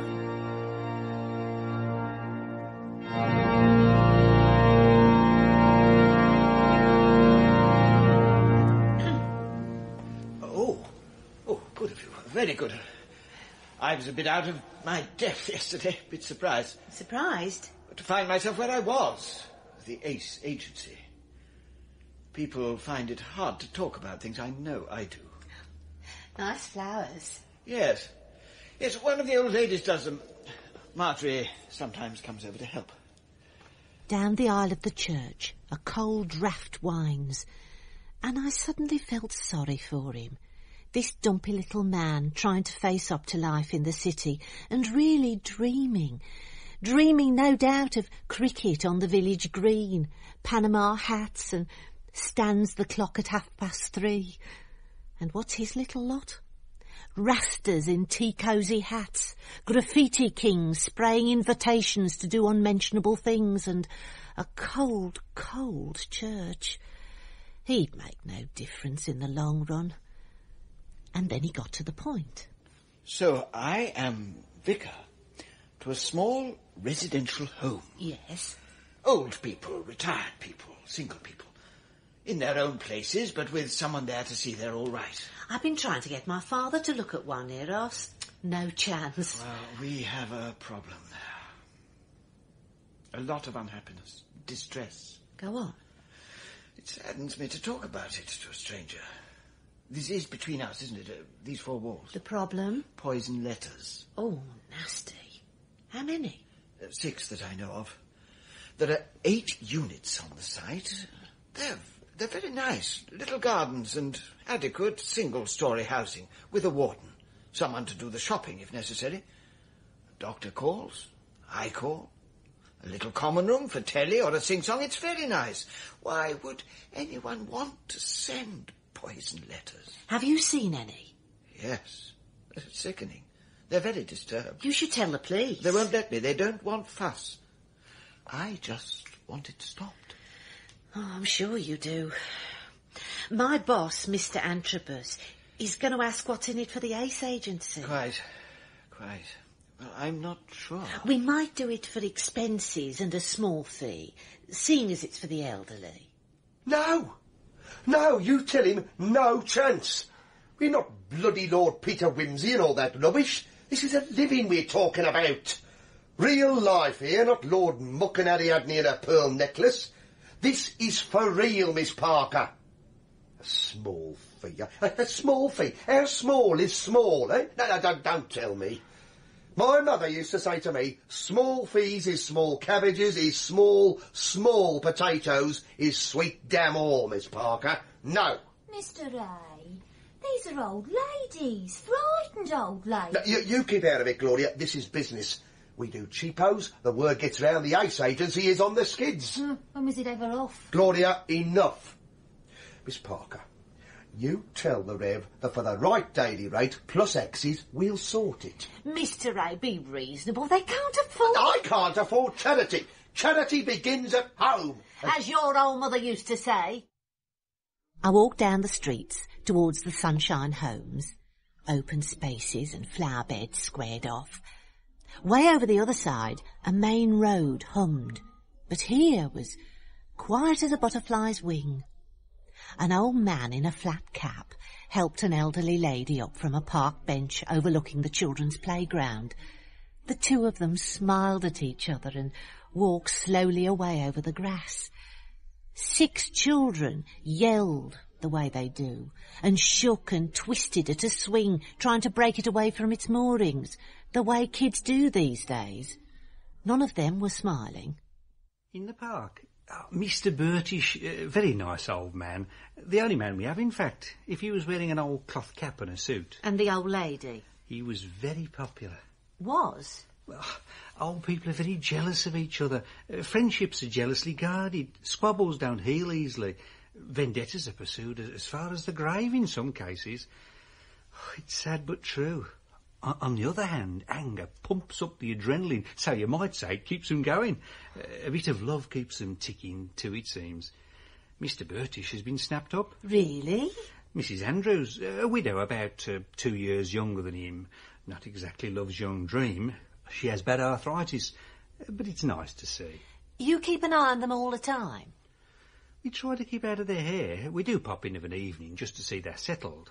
Do you have any of the letters? Just the one. They're very nervous.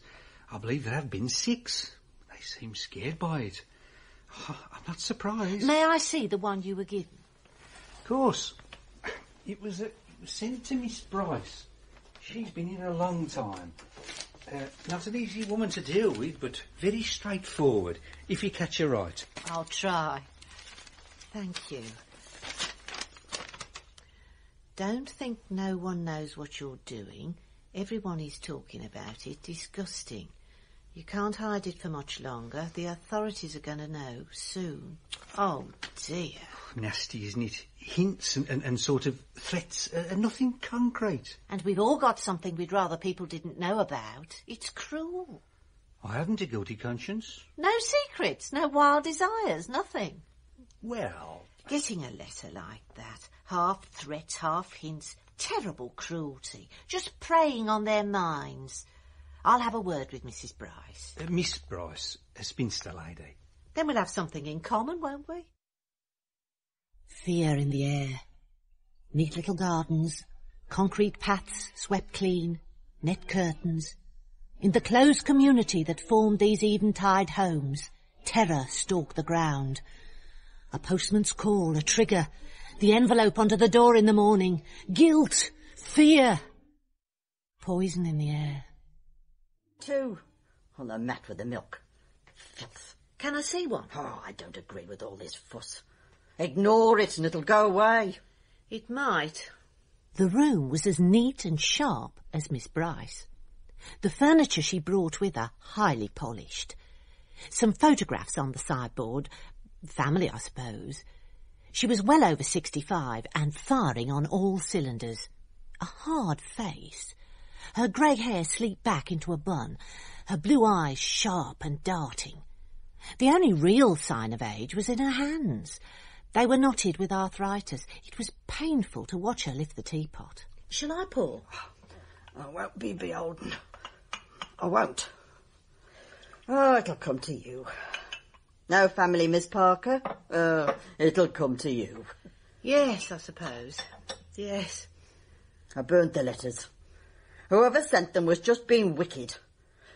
If I was religious, I might pray for them. You're not? Oh, I can't stand God botherers. No. Stand on your own feet. Take what's coming. Get on with it. My way. If the others stopped making a fuss, there'd be no need to get people like you bothering us. Some of them are very scared. Then they should ask their families to help. They've got people to lean on.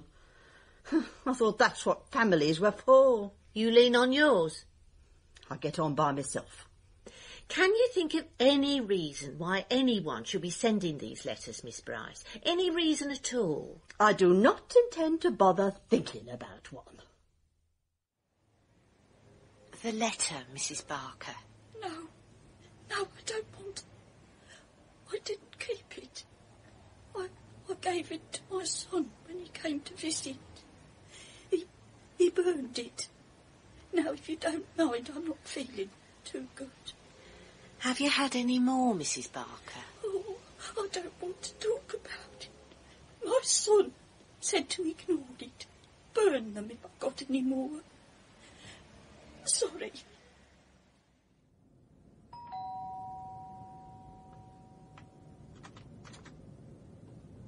Yes? I just wanted a few minutes of your time. You were told I'd be calling. About the letters? No, sorry. Nothing. Obviously. I told you. Waste of time, money and shoe leather. So what can I do? My mother used to say to me, if the victims won't talk, you'll never get the guilty. Fact of life. Lesson learned. Call the Reverend, tell him sorry, no go. I can't, Mr. A. There are some very scared old ladies. If they won't help themselves, what can you do? I'll go back and see the old man. Oh. Have another chat with Miss Bryce. G&T, Liz. It's not your fault, is it? I thought I had a way with old people. Got enough practice with me old dad. Nothing. Stone-walled me, all of them. That's it then. Oh, sad. Cheers, Glo. Cheers. I just hate giving up on it. Them. I got the call the next afternoon. Get down to Poison Pen Alley and see a man about this and that. I took off as Mr. A walked through the door. Miss Parker, I want you to go and sit outside this place and check the movements of this party. I glanced at the photo and gave it back. Sorry, Mr. A. I have to see a man about a letter. Tomorrow? The point is, Miss Parker... There's nothing on your desk, Mr. A. You could go. No, I've got a cold coming on and a sore throat, and my wife insists I stay here. Miss Parker! Bye, Aspirin. See you. The Sparkwick Arms. A reflection of the bad taste of the breweries and their so-called architects. A reflection of our times, my dad would say. Still, would you drink in a place that was plastic Spanish with overtones of third world grot? Billy and his lady were sitting over their drinks when I came in. They only had eyes for each other. Billy and Alice looked into each other's eyes like love's young dream. Nice, really, if you could forget where you were. Alice can tell you, girl. Nothing to do with us. You get letters like that, what do you do? I cried. I did. The last one I never showed you, Billy. Oh? It said things about you and me and my grandchildren.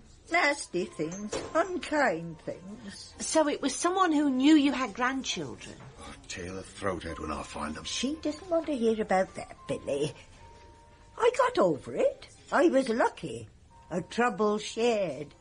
You must find that with your hubby, Mrs. Parker.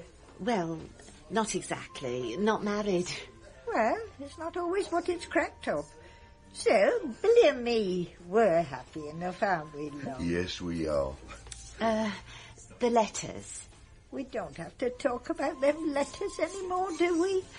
I just wondered if you knew what the other letters said. Oh, same old stuff. Nasty hints about guilty secrets and all that. Something about a relative or a grandchild. Always? Always what? Stuff about a relative, a grandchild, something nasty. I saw Mrs. Barker's and Mrs. Adams's. They were very upset and came to me. I never told you, Alice. Thought it might upset you. Same. They won't talk to me at all. Only Miss Bryce and you two. The rest slam their doors and bolt and chain them. Fear, maybe. Take a lot to scare that Bryce woman. Alice, leave it. She had Billy round her little finger till I come along. Running errands or cutting lawns. Giving orders, expecting him to jump. No wonder she's on her own. Alice, she's all right. Take no notice, Liz. Hard as nails. Had to be, I suppose, in her work. But not very nice. Most people pass the time of day, smile, say good morning. Not her. Bit sad. Why? Well, I used to pop round to her place of a Tuesday. Do things about the garden. I mean, I like a garden, me, and she hates gardening. So I'd tidy about, and suddenly one day, on your bike, told me to leave it alone. She didn't want me about no more. It was when Alice and me, you know. He was very hurt, weren't you, Billy? I was more surprised. Cut off her nose to spite her face. Daft, I call that. It was about a week after Alice and me had been to the pictures together. First time we went out. People might laugh or get daft and sentimental. Well, we're good for each other, and that's a fact. My son and his wife have met Billy. They like him. He's nice with the grandchildren. I like to see them together. Have they met your family, Billy? Don't have one, love. Wife and me, no kids. Just one of those things. I used to do a lot of work in youth clubs. Amateur dramatics, musical comedy, Ivan Novello and all that. So Alice come along and I get a family ready-made. Here, drink up. My shout. You walk away from love like that into the city. Past decaying fences, dirty parks, broken benches. Past notices forbidding ball games, radios, picnics, litter, children. Through streets lit by occasional orange light. Past the glittering danger of corner pubs and the menace of dark alleys. You walk through the dying city and see only two old people looking fondly at each other over a beer-covered table. Sweet dreamers. Such sweet dreamers. And in the air, poison. You get a feeling that it's all obvious and you're not seeing the situation, not seeing it clearly, and yet it's there in front of you. I went home and found Dad out and Marjorie sitting in her car in the street. You coming in then, Marge? Oh, just for a minute. Got to get back to take over the babysitting. It's bridge night, Marge. Oh, sorry, can't. Family comes first. Well, thanks a lot. Don't let me keep you. I can't help it, Liz. No need for you to go off the deep end. Well, it's just so casual, isn't it? What am I supposed to do with my evening now? Sit and look at the walls, is that it? Up to you. Well, thanks a million. Damn. How dare she? Family come first. Family. Cut nose off to spite face. Oh, wow! Marjorie, you have a great and uncanny skill. You know exactly how to hurt, and you have just pointed me in the right direction. Great! The sad and the lonely, the damaged, the broken-hearted, the misfits and the old. Put them away behind shutters, behind bars, blinds. Hide them. Leave them in their small rooms and forget them. Old men and old women who forget from time to time to wash, forget to comb their hair, forget to clean, forget to eat, but forget nothing of their own pasts. In the city no one calls, no one cares, no one listens to them anymore. Oh, well, she's a bit dotty now, of course, or I can't put up with the tantrums like a kid, so stubborn. In the dark, afraid to think about tomorrow. Miss Bryce is a lady of undoubted skills and talent, Miss Parker, as my wife reminded me last night. We had seen her on our honeymoon in Clacton, on the pier, or in the Winter Garden. It was a wet time we had there, I remember. Out of season, of course, and a bit cheaper. Now, my mother used to say, you don't miss anything but a bit of sunshine, so who's worried about sunshine?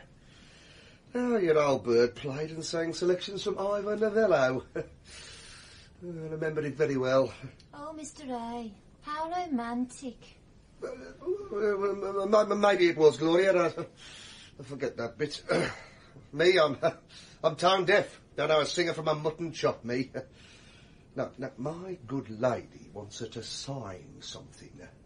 A picture, maybe? Well, she's an old lady with arthritis. Well, she'll have a publicity picture. Theatricals always do. It's their egos. They don't give a damn for anyone till it's too late. I mean, nothing matters. Family, friends, children, all go hang. All for a career in the Winter Gardens, Clacton. Oh, I ask you, I mean, is that a career? Glor, will you be in later? Yeah, why? I might want a favour. I'll ring you. But Mr. Hold on. Oh, damn it. Easy, isn't it? When you're listening properly. Hints and nods. And then suddenly, clear as a bell. I am quite sure, Miss Perkins. Parker. Oh.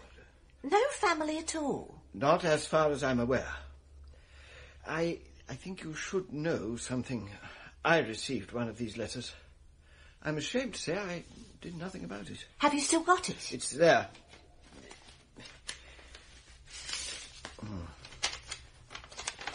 It's awful. It says nothing specific. And the threats are so... Specific? Public disgrace, drag through the dirt, abominable practices. Yes. Yes, it's sad, really. It's terrifying. What does the writer know? Probably nothing. But you get a letter and you can't be sure, can you? Exactly. So, Miss Bryce has no family? Not as far as I'm aware. Damn. Oh, sorry. The Rev's dead wrong. They never come and visit her, though. Her son never comes near her, nor his wife. Never bring the kid over. Nothing. Are you quite sure? She used to have a photo of the kid on the mantelpiece. I was in there fixing a plug for her, and she told me there'd been a row. Not seen hide nor hair since. Do you know where they live? No chance. Try the warden. He might know.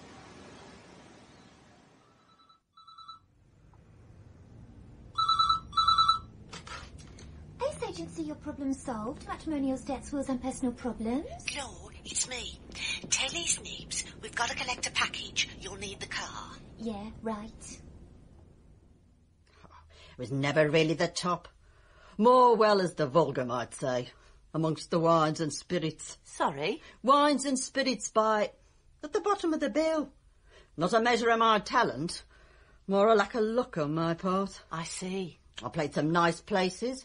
The summer season, Torquay, Bournemouth. I played the Winter Gardens at Eastbourne, the Grand at Harrogate. The Pier at Clacton. Clacton?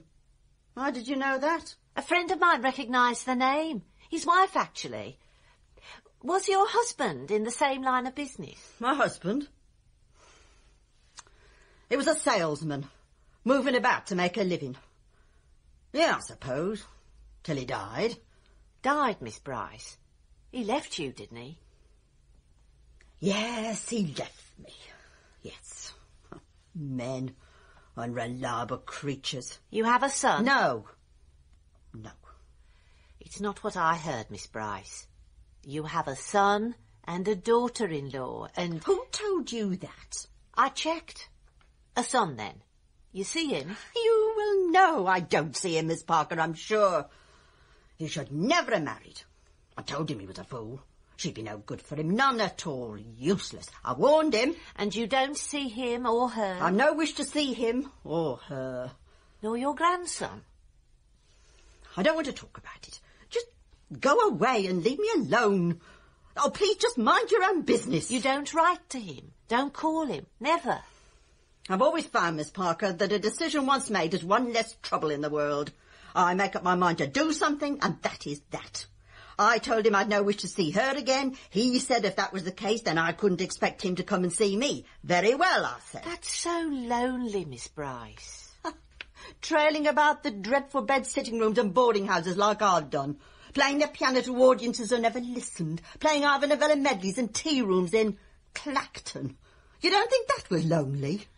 I'm sorry. I don't need pity. I was thinking about your grandson, who's never going to know his grandma or hear her play the piano.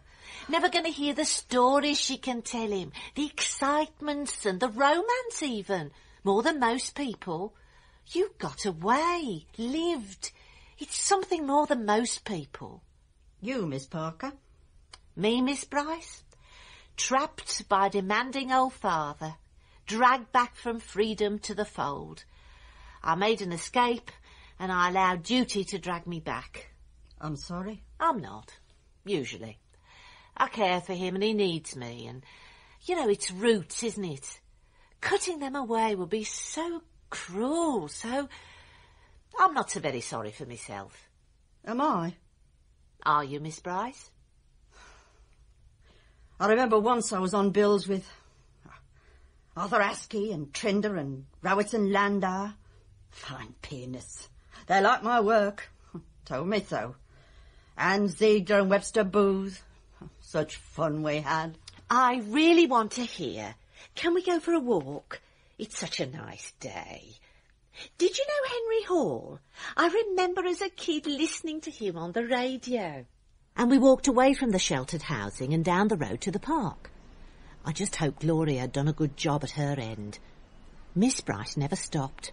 Once she got wound up, it came out in a stream, as if she'd been waiting, just waiting for someone to talk to about those lovely, long, lonely days playing rotten pianos in concert parties, tea rooms, winter gardens, ballrooms, and for amateur operatics. Lonely, of course, but with the occasional excitement. I said then, never again, living out of a suitcase. I did my best, sent my son to school. He came to me in the holidays. Hung around waiting for me to finish. Hung around theatres and tatty digs. No coward, promised me a tour on a cruise liner. He's been kind. Never happened, of course. Dreams. We walked down to the swings and she went on talking, not looking around. So many dreams and hopes. Then I couldn't play so easily. My hands began to stiffen up. Arthritis. I managed to get work in the tea rooms, and then in the winter did the occasional work for the local amateur operatics. It's me! John, Grandma! It was so lonely. Grandma! Gloria waved to me from the car. I walked over, left the old lady and her grandson to it. This was the easy bit. We drove them home for tea. Come on, Gran. I want some chocolate biscuits. Law, take him to buy some chocolate digestives. 10 minutes. We'll put the kettle on. OK. And Miss Bryce and I got out of the car and into her house. She didn't really know what to say. It had been a nice day, I suppose. I have a job to do, Miss Bryce. I'm sure I don't know what I have to do with that. Everyone who had a letter, a nasty, poisonous letter, has a grandchild, family, visitors, everyone except you. And what's that got to do with me, Miss Parker? You were cross when Billy began to go out with Alice, jealous. He suddenly had family again. You'd rowed with your daughter-in-law and your son. Oh, it's not your business. The letters are. You wanted attention. You wanted someone to take notice of you. You spent your life playing theatres and clubs and dining rooms, and you never made it, but you went on, just getting attention, and then it was all over. And you even cut off family and friends. Cut off your nose to spite your face, Miss Bryce. And then who was going to take notice? I've been 50 years more travelling from place to... I thought maybe here just for once I'd settle.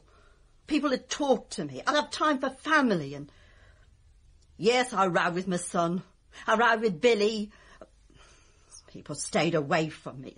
It got out of hand. And I wrote letters. I had to take notice then. It all got out of hand. I wanted to stop, but I couldn't. I just wanted some friends for once. Someone to just drop in and chat. To see me grandson every so often. And you scared those old ladies just to get attention. What are you going to do about the letters? I don't think there will be any more, do you? If there were, then maybe you wouldn't see your grandson again. Blackmail, Miss Parker? Yes, Miss Bryce. One more bit of blackmail. There's a piano needs playing in the church hall. A small concert for the Tower Appeal. A little private penance, Miss Bryce? But my hands, my arthritis... No one will mind the occasional mistake, I'm sure. Miss Parker, I don't know what to say. You've made my wife's week. Try thank you, Michael. Miss Parker, I'm really looking forward to this concert. Oh. It brings back such happy memories. Doesn't it, Michael? Doesn't it?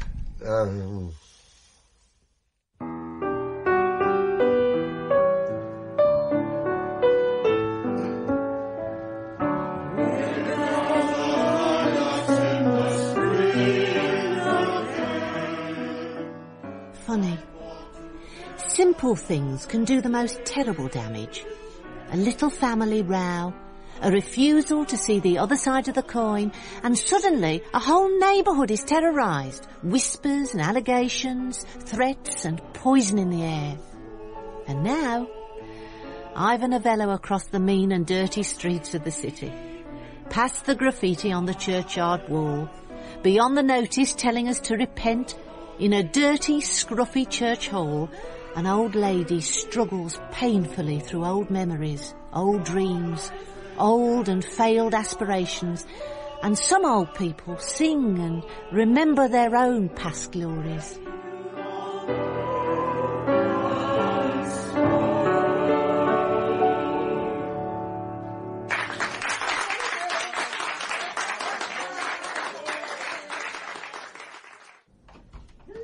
Morning. You're late, Liz. Who's counting? I am. Fees. The vicar told me he paid. Not in the book, Miss Parker. No. Well, you see, the concert last night was for the tower of the church. No. You never wanted to do the job, you said. Your mother said never work with reverence, no charity work. Exactly. So, the fee, if you please. Well, it's not as easy as that. There were tickets to buy. Tickets? Well, you don't think a professional musician is going to do it for nothing, do you? Miss Bright is a member of the Musicians' Union. Union rate. And something for the Tower Fund. The fee? The whole fee? Yeah, I paid the lot in. Your old mother was right, Mr. A. Never do charity work.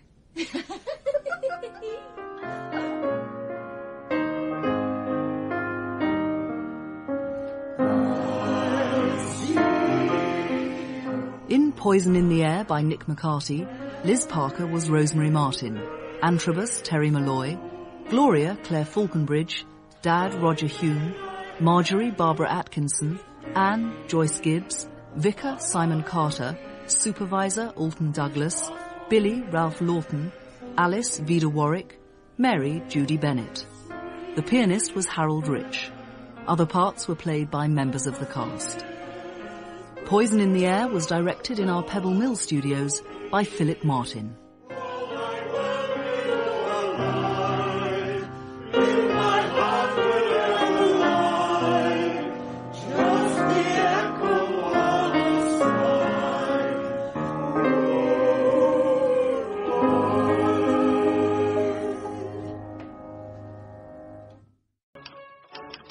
From Detective Sergeant Charles McGregor, Scotland Yard, November 2nd, 1966. Application for transfer number 142. I know Chief Inspector Dover has never let evidence stand in the way of a good arrest, but in the case of the Sleeping Beauty, he took this to a whole new dimension. It all began to go wrong when the Chief Constable of Curdsley wasn't there to pick us up at the station.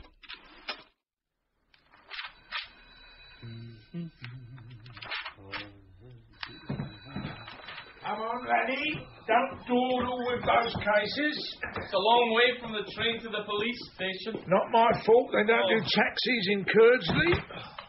Shop? Anybody here? Can I help you? Dunno, who are you? Chief Constable Muttle. I'm not usually on the front desk. You were supposed to meet me off the train. Name Dover ring a bell? Oh, Chief Inspector, terribly sorry. No, I assumed you'd be driving up. He prefers the train because motor cars don't have restaurants. That'll do. Well, I suppose mistakes happen, especially up north. Well, it's good to meet you. Right now, I expect you'll be wanting to know about the Sleeping Beauty. The what? The case we've come up to solve, sir. Oh, that, all in good time. First off, where's my billet? You'll be staying with me. Mrs. Muttle insisted. She a good cook? The best. Say no more. Come on, laddie. Pick up the cases. Where am I staying, sir? Oh, well, I haven't really... You can drop my sergeant off at some cheap and cheerful B&B. No need to break the bank. Good. Sir. Oh, stop moaning. Whinge. Noon tonight. Do your men give you this much, Chip? So the victim, Miss Isabel Slatcher, was shot 8 months ago. Aye, but she only died Tuesday morning. That's why we called you lads in. It's murder now. What took her so long? She was in an irreversible coma. Hence the Sleeping Beauty. Poor thing. Malingering, I'd say. She got a boyfriend. A fiancé, yes, Gerald Butt. He did it. Chief Inspector. Don't contradict me. You're not even married. So, where was this woman shot? And don't say in the head. She was shot at 8:15 p.m. the first Friday in March outside the local Protestant church. She was often there helping the minister, Reverend Bonington. Nice man. Are you religious, Chief Inspector? Hey. Sorry, sir. I believe in law, truth and justice, and that right will always prevail. Hope your wife's got supper ready. So who found the body, sir? The Reverend heard some shots and rushed out with his housekeeper to find Gerald Butt cradling his fiancée in his arms. Told you, got him banged to rights. Just fit him in before the milksops ban hanging. What about the gun, sir? It was apparently a German Luger, but it was never found. How far's this ruddy house? Not far. We can drop the sergeant off here. Percy Arms. Hope it's all right for you, lad. He'll be fine. The rougher, the better. Thank you, Chief Constable. Well, see you tomorrow then, sir. Is there anyone else we should be talking to? Yes, the real fly in the ointment. Violet Slatcher, the victim's older sister. She's a devout Protestant, and she thinks we're not doing our job because the police round here are nearly all Catholic. It all dates back to the 16th century and old Henry VIII. I'm sure it does, but like old Henry, I need food now. We investigate all cases with the same thoroughness. That'd be why I've been brought in, then. Enjoy your supper, sir. I shall. I can almost smell it. Here we are, Chief Inspector. My famous spinach and cream cheese bake. Wonderful. Lillian, pass the serving spoon, would you? Can't beat a nice big start. This is the main course, Chief Inspector. Northern humour. Love it. No, Mrs. Muckle and I, well, we're strict vegetarians. Vegetarians? We don't believe in slaughtering God's creatures for food, do we, Humphrey? But God wanted us to have chops. It's in the Bible. I'm not sure about that, Chief Inspector. But our Lillian would know. Wouldn't you, Pet? I don't like the Bible much. But I like poetry. How doth the little crocodile improve his shining tail and pour the waters of Nile on every golden scale? How cheerfully he seems to grin, how neatly spreads his thoughts, and welcomes little fishes in with gentle smiling jaws. I'll get the phone. I got her the best elocution teacher in Curdsley. Doesn't she speak lovely? Lovely. Hello? Yes.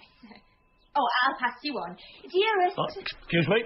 Would you like to hear another poem? You better can it, Lillian, so Daddy can take his calls. Now, nice big portion for you, Chief Inspector. Bit more. There you are. What? Lillian is your favourite. Are you sure? There you are. Okay, we'll be right there. Thank you.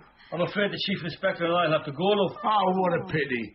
Summing up like a barbecue, maybe? That was the hospital. They've just done the post-mortem. So? They've discovered Isabel Slatcher didn't die of her gunshot wounds. Hey? Then what the hell did she die of? Suffocation.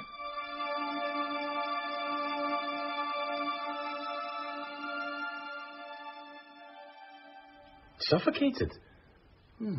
She looks so peaceful, doesn't she? How, Doctor? With a pillow, Sergeant. Well, Dr. Austin, that's a turn up for the books. Head over. Not compared to the shock I've just had. How was the pub? Oh, wonderful, thank you, sir. Best lamb chops I've ever tasted. Could we possibly get back to this poor dead girl? Oh, sorry.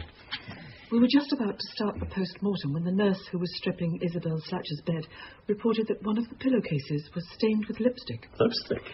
We thought this was a bit odd, but we found the answer when we opened her up. See? Asphyxiation. It was presumably the pillow that suffocated her. Well, this makes a big difference, doesn't it, sir? Suppose so. Means whoever shot her came back to finish the job. The fiancé, obviously. How many lamb chops? 3. Lovely and juicy they were. But why would they need to do that? If she was in a coma and was going to die anyway, she was going to die, wasn't she, Doctor? Oh, inevitably. Poor woman. I want all this kept secret, you understand? You want more to think she just died from the shooting? Exactly. I suppose we'd better see that nurse who found her. You'll have to go through the matron. I warn you, she's formidable. She ain't matched Dover of the yard.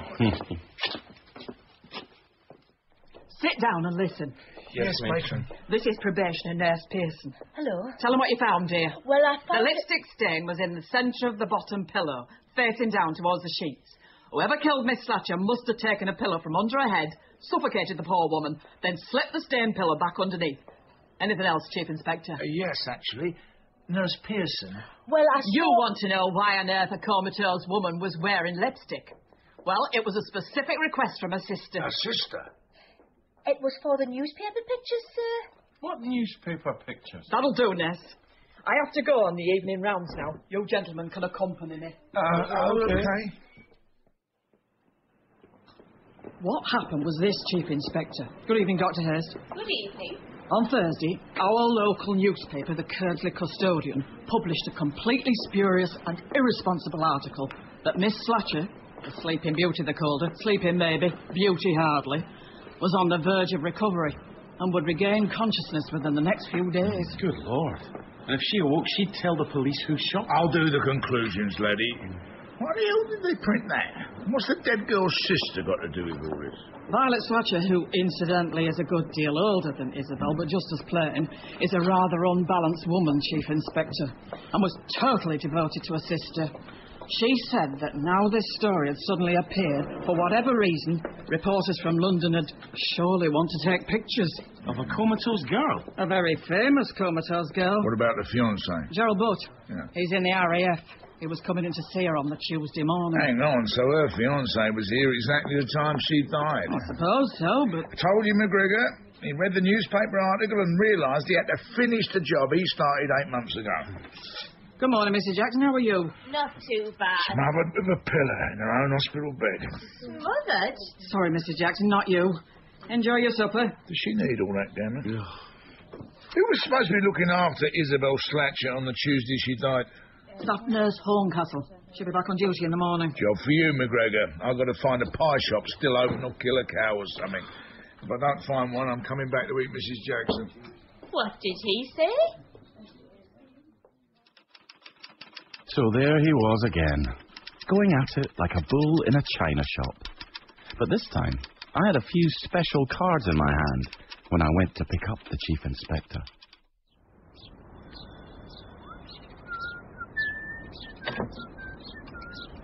Oh, you must be Sergeant McGregor. The Chief Inspector is just coming. McGregor, get me a card, did you? Yes, sir. So you've a supper, Chief Inspector? Not if I see you first. Oh, bye then. Know what they gave me this morning to say this? Oats. What am I?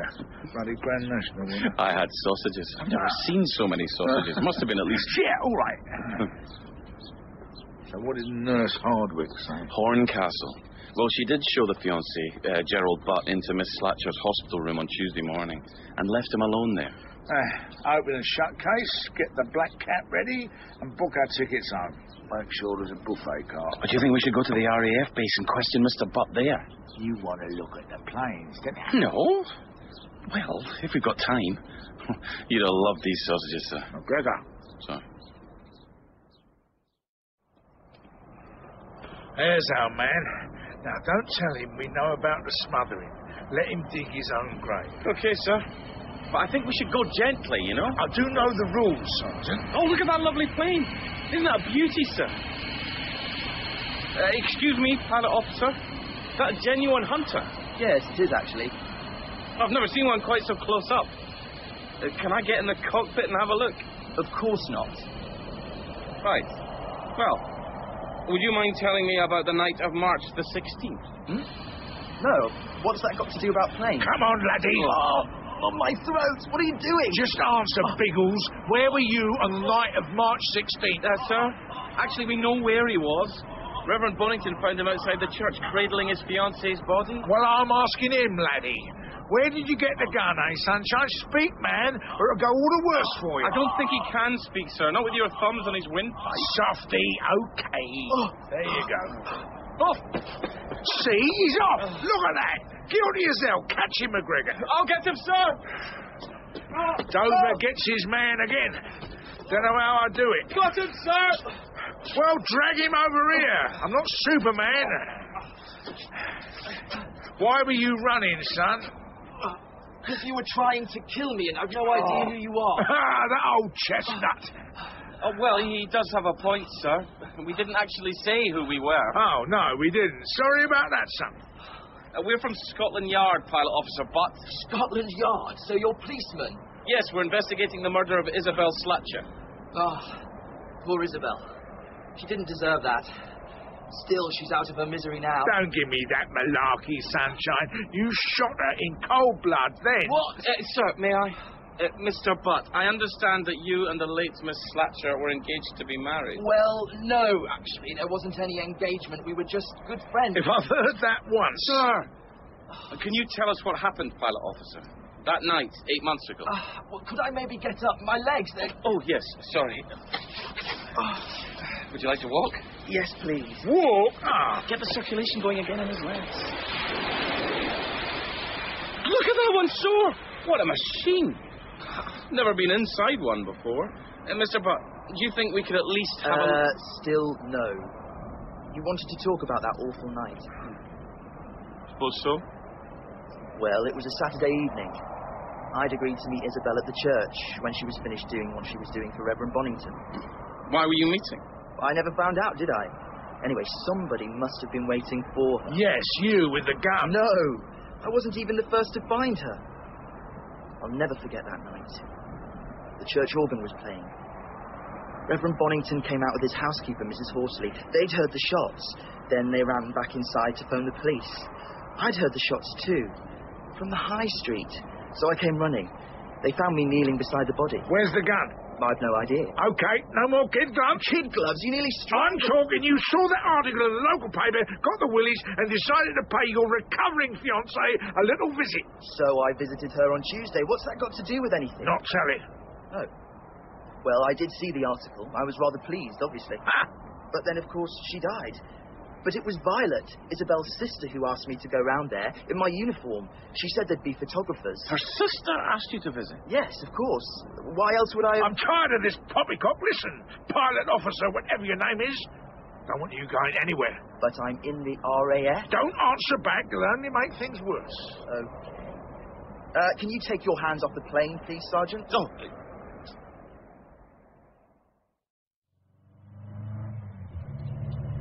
So, sir, what do you think? Well, he was on the scene both times, and he had a motive. What motive? Don't know yet. Well, do you think we should see that newspaper article? Why? We know what it says. The Cursley Custodian building is right next to the pub I'm staying in. We could speak to the editor and then grab some lunch. You're getting the hang of this, McGregor. Except maybe we'll do it the other way round.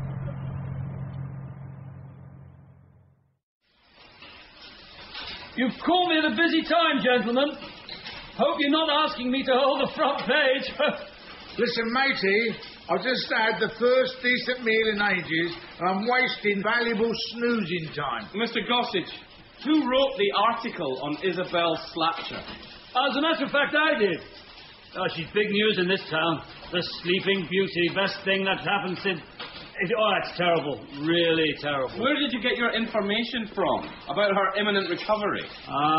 Sorry, old chap. A newspaperman would rather die than reveal his source. That can be arranged. Oh, no, not again. Chief Inspector, he's going blue. Oh, all right. Oh! Sissy. If you don't tell me where you got your facts from, I'll stick your private parts in that printing press right between the horoscope and the sports page.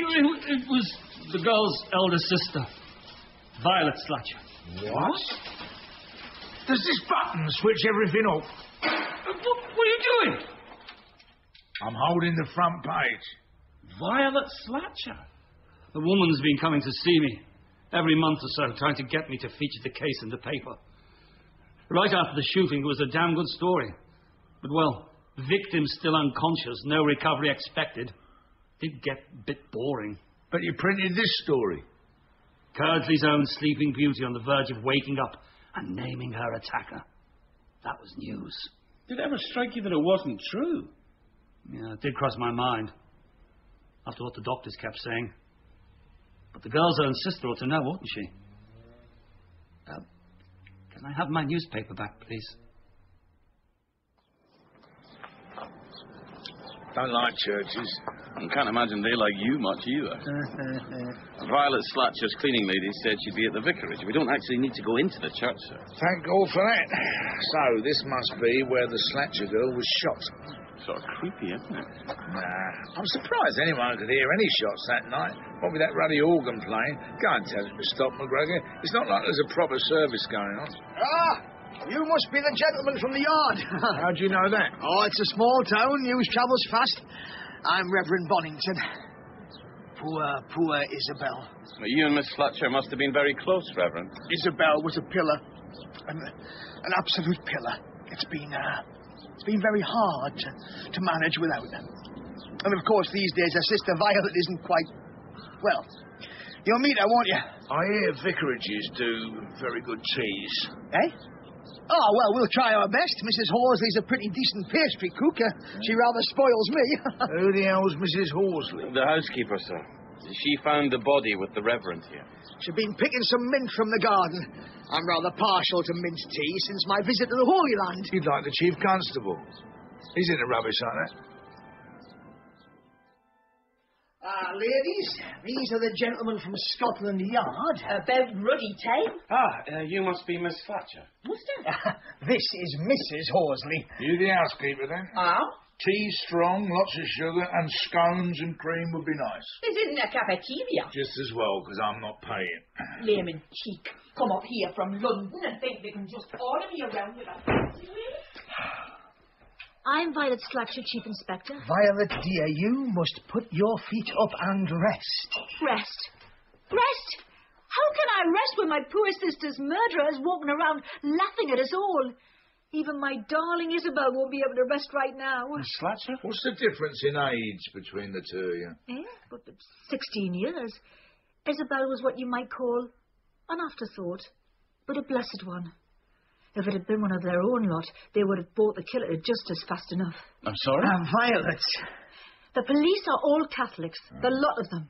And as for the Chief Constable... Violet, I've told you before, just because there's been some trouble between the two communities... We've been nursing a murderer in our bosom, Reverend. And what have they done? Nothing. Nothing! Are you telling me you know who the murderer is? Oh, I know all right. My dear Violet, I've warned you before. These wild accusations... Yeah.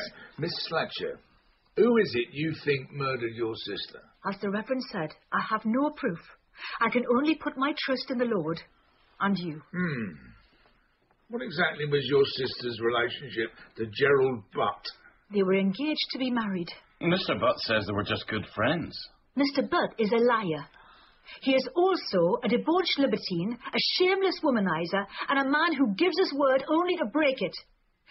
But I'm not saying any more. I think that might be best, Violet. Here, Jatty. I should told you about the breach of promise. Breach of promise? Thank you, Mrs. Horsley. You're welcome. Isabel loved Gerald Butt, Sergeant, so you can imagine what a shock it was when this swine had told her he'd fallen for somebody else. Somebody else? I gave him a straight choice. Either he stood by his sacred obligations, or we would seek the redress of the law, and see how that would affect his career as an officer and a gentleman. And what did he decide to do? Well, there wasn't time for him to decide anything. I assume he was going to meet my poor sister that night and get her to change her attitude. So Gerald Butt would have got out of a very difficult situation if your sister was out of the way. Well, you are the detective, Chief Inspector. Sorry, a little tickle. Are you going to eat all at school? Mrs. I'm going to have a good try. No, you're right. I think I'll take the rest for later. Come on, McGregor. Oh, yes, sir. Oh, just one thing, madam. Yes, Chief Inspector? Why did you tell the local newspaper your sister was on the point of recovery? What? Oh, Violet. Who told you that? Never you mind. How could you have been so heartless? Heartless? You are the ones who are heartless. I just couldn't bear it any longer. My poor Isabel lying there, and everybody just forgetting about her. If my dear mother were alive to see all this... Miss Fletcher. I wanted to make them remember again. Remember the man who shot her was walking around unpunished. I wanted revenge. Yes, don't get so het up. Have some more tea. Mrs. What's your name? Horseface. Horsley. As the Bible says, an eye for an eye, a tooth for a tooth. It also says, vengeance is mine, saith the Lord. Ah, yes, but it also says... For pity's sake, this isn't the epilogue. Miss Fletcher, you gave out this completely fictitious story about your sister's recovery just to stir the whole thing up again. Is that it? Yes. And it worked, didn't it? You were here, and he'll hang, won't he? The man who did it, I mean, when you catch him. If I have anything to do with it, madam, and I always get my man. Or someone.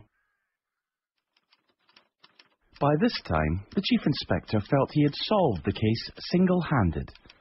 The only good part was at least I wasn't having to watch him eat his supper night after night. Ruddy sprouts. Have some more of my cheese and leek tartlets, Chief Inspector. They're Humphrey's favourites. Who's Humphrey, a cat? I'm Humphrey. Huh? So, how's the investigation coming along? Good as done, Chief Constable. It's the fiancée. You see, the young woman, the dead one, was going to sue him for breach of promise. 2 bullets in the head at close range sorted that out. And he was in the hospital on Tuesday, in her room, at the very time of the murder. Got it in one. I'll finish him off tomorrow. There's just one thing that niggles me, though. What's that? Dunno. It's lurking at the back of my enormous brain, probably lodged between a courgette and a Swede. Do you know, Chief Inspector, I write poetry, and I find my best ideas come when I'm not thinking about them. Maybe if our Lillian recited a poem, it'd help you to relax, Lillian? Sea Fever by John Masefield. I must go down to the sea again, the lonely sea in the sky, and all I ask is a tall ship and a star to steer her by. I can feel my And the wheels homicidal click brain and the wind working song, already. And the white sail shaking, and a grey mist. Well, aren't we going to the air base again? Mr. Butt says he'll only see you if it's here on his dad's farm, where he can have easy access to the hedge and beyond. Reckon he was lying about being just good friends with Isabel? I don't know, sir. He's quite a dashing young man. And apparently the late Miss Slatcher, wasn't. Beauty is more than skin deep, you know. How is Mrs. Dover? The same. You can talk to my Gerald here, but you to leave your hands off his throat. Yes, keep your hair on, what's left of it. Hello, Gerald. Decided to change your story? Why should I change the truth, Chief Inspector? Why should I change the truth, Chief Inspector?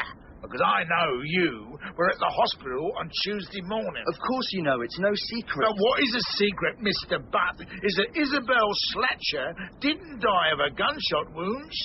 She was smothered with her own pillow. What? But no buts. See what I did there, Sergeant? Yes, sir. And I know why you smothered her, laddie. You thought she was going to wake up and point the finger at you. But why on earth would our Gerald want to shoot poor Isabel in the first place? Apparently the Slatchers were about to sue him for breach of promise of marriage.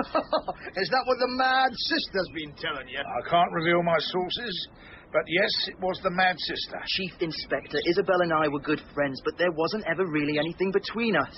Have you got someone else? Well, yes, actually. But I always thought Isabel had someone too. Someone she would never talk about. What made you think that? I don't know, just a slight glint in her eye. I think maybe she was going to tell me that awful night. Listen, laddie, are you going to tell me that this breach of promise stuff was just a figment of the older sister's imagination? That's exactly what he's telling you. Then why the hell did you bother visiting her the very day she snuffed it? Huh? Got him there, McGregor. I didn't. Eh? You were in the hospital. Everybody saw you. I went to the hospital because Violet asked me to, but I never went into Isabel's room. Then what the hell did you do? I had a cup of coffee with Nurse Horncastle. She's an old school friend. I thought I'd rather sit and talk to her than a girl in a coma. Aye, well, anyone would, son. Unless you're a pervert. But then Nurse Pearson popped in to check on Miss Slatcher and found her dead. I didn't want to mention the coffee because I didn't want to get Jill, Nurse Horncastle, into any trouble. Ring her up, she'll vouch for me. McGregor, see to it. This is very inconvenient. What, that you can't just string up me son for murder? Got it in one. So without his usual prejudices to fall back on, Chief Inspector Dover found himself in the rare position of having to do some detective work. But first, we had an invitation to Sunday lunch. Don't you like a courgette and turnip pie, Sergeant? I'm afraid I'm not a great vegetable man, Mrs. Buckle. Unlike your boss. Look at him tucking in. Eh? Am I? Oh, dear God. So I am. You must have worn me down, Mrs. M. Ah, that's the spirit. So, have you arrested our man yet? He didn't do it. What? Oh, dear. That's a pity, eh? Bloody tragedy. So now we've got to find the cold-blooded maniac who did shoot this wretched woman 8 months ago and then came back to finish the job. And we don't even have a murder weapon, thanks to your lot's incompetence. Yeah, steady on. Do you know anyone who might have had a German Luger, sir? Well, the Germans all had them. Yes, well, actually, the Kersley Pie Gang had one. Always boasting about it, they were. Who the hell's the Kersley Pie Gang? Bunch of Catholic lads. Nice boys, but a bit wild. Very wild. Well, hooligans, actually. Juvenile delinquents. It's all that meat. Why didn't you tell us about the Kersley Pie Gang? You didn't ask. And they couldn't have done it anyway. Why not, sir? Because they were in jail, silly. The night of the shooting. In jail? What for? Digging up a Protestant grave. You know what lads are like. They said one of the Protestant boys came on a bit strong with some of their lasses. It's like a running feud. Like a running sore. Not unlike this pie. Hey, but enough of this grisly murder talk. Lillian? Oh, here it comes. Give us one of your poems, pet. You'll enjoy this, Sergeant. I'm sure I shall. I love poetry. In winter, I get up at night and dress by yellow candlelight. In summer, quite the other way. Come on, McGregor, we got work to do. I was enjoying that. What exactly are we doing? You're going to Isabel Slatcher's house. Search it for clues, top to bottom. And where are you going, sir? Have a word or two with this Kersley Pie Gang. Where do they hang out? Las Torres Coffee Bar. It's run by Pedro, Kersley's only Spaniard. Can't miss it. It's right opposite the Protestant church. But you haven't finished your Sunday lunch. Lucky escape. Oh. I was almost getting converted. Oh.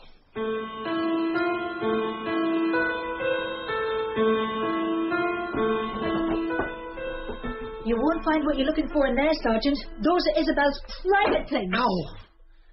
I'm really sorry, Miss Slatcher, but I have to do this.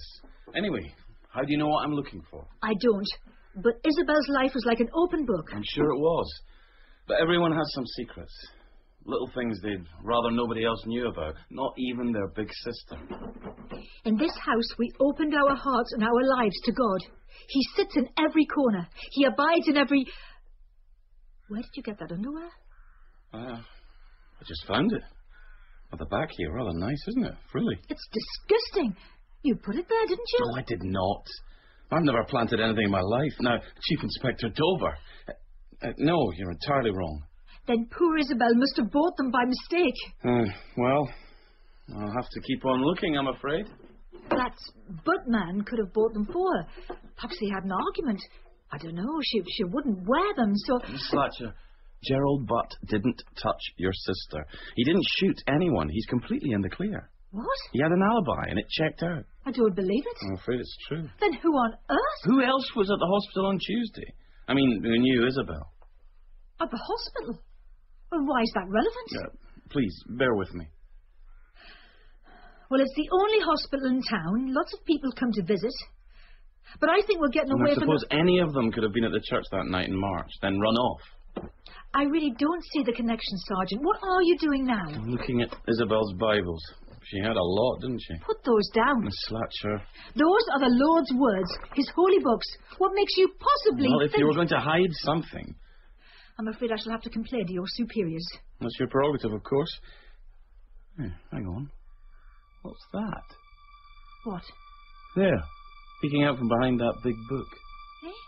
Well, I've no idea. I'll get it, Sergeant. It looks like a letter.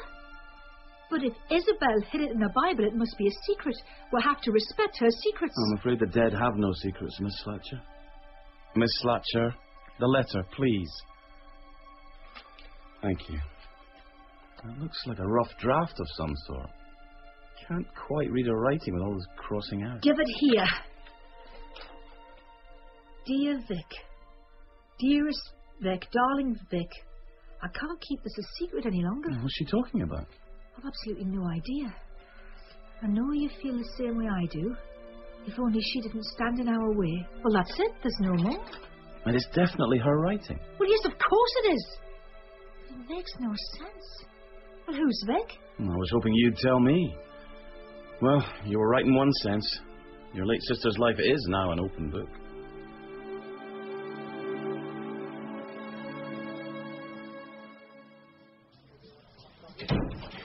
Hi, good evening, sir.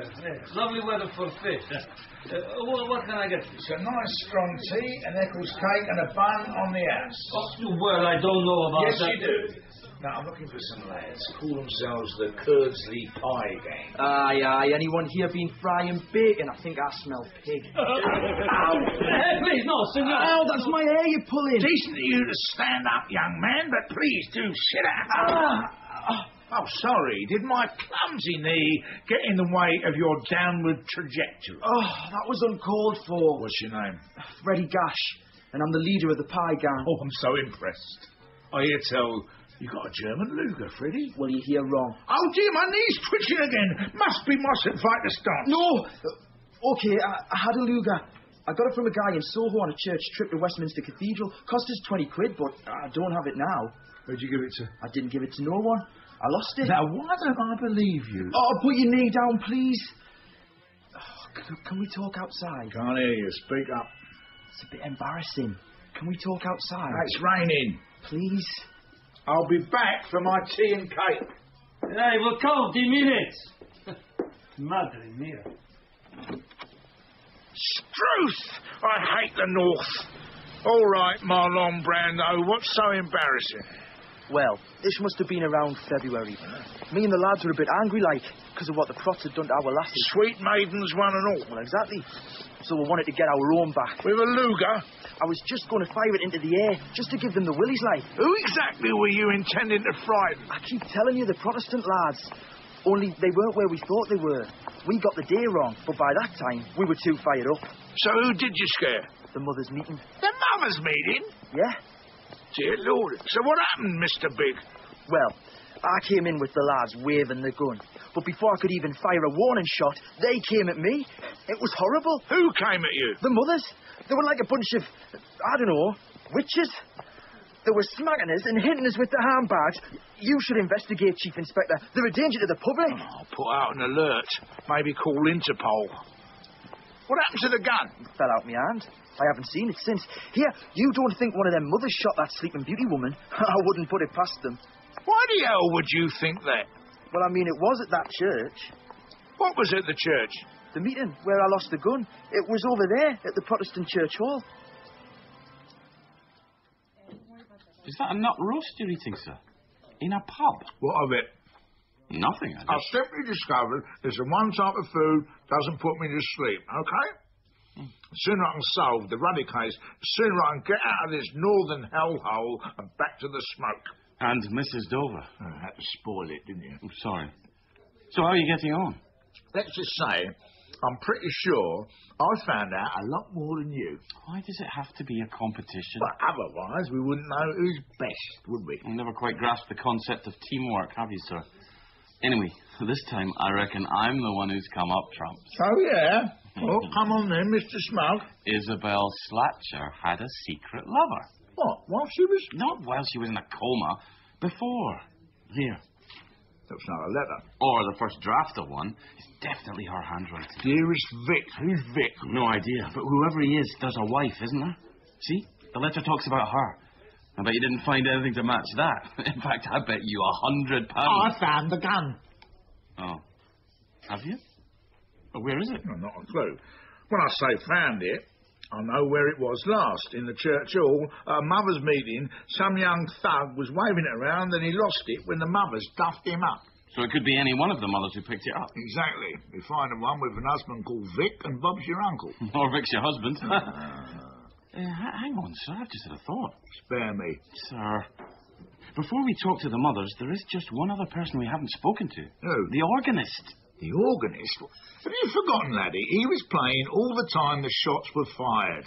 He must either be one hell of a marksman, or else he played a very long, sustaining note.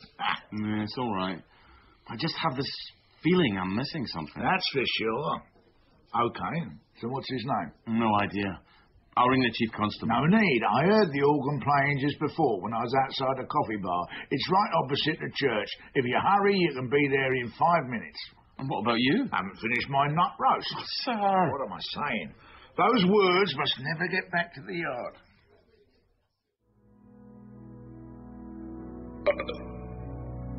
A lovely sound. Thank you. Must be all those nuts. Oh, the organ.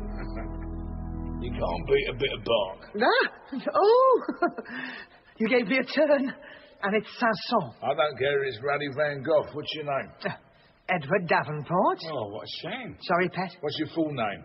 Well, my full name? Well, it's a bit of a mouthful. Spit it out. Edward Elgar Vaughan Williams Johann Sebastian Victor Davenport. Victor? That's the one that surprised you. Actually, it was my dear mother's maiden name. The Victors are a big family round here. Apparently her dad insisted. So where were you the night Isabel Slatcher was shot, Victor? Oh, are you the gents from the yard? Well, I already told the police back in March. I was here, practising the whole evening. Toute la soirée. Everyone heard me. He's right. Come on, McGregor. Yeah, it's okay, sir. Oh, God. What are you doing now, laddie? Oh, sorry, I just tripped on a loose wire. Hang on. Mr. Davenport, what exactly is this? What's it look like? It's a little microphone. A microphone? So the wire goes behind this curtain. Oh, I see. It's attached to a tape recorder. What do you need a microphone for, Mr. Davenport, and a tape recorder? So I can record myself in action. Make sure I'm playing as well as I'd like to. I have very high standards. Aha! What do you mean, aha? I'll tell you outside, sir. Oh, goody. Are you married, Mr. Davenport? The right person hasn't come along, Sergeant, if you get my drift. But give me the right key and I'll play in any flat. Eh? No, it's just me and my organ for the moment. Come on, McGregor. If you need to talk to me again, gents, especially you, Sergeant, I'm usually around. Yes, okay. Thank you, Mr. Davenport. You can get my schedule from the vicar. Yes, okay. What? Vicar? You idiot, McGregor. Me? She was having a fling with Bonington. Come on.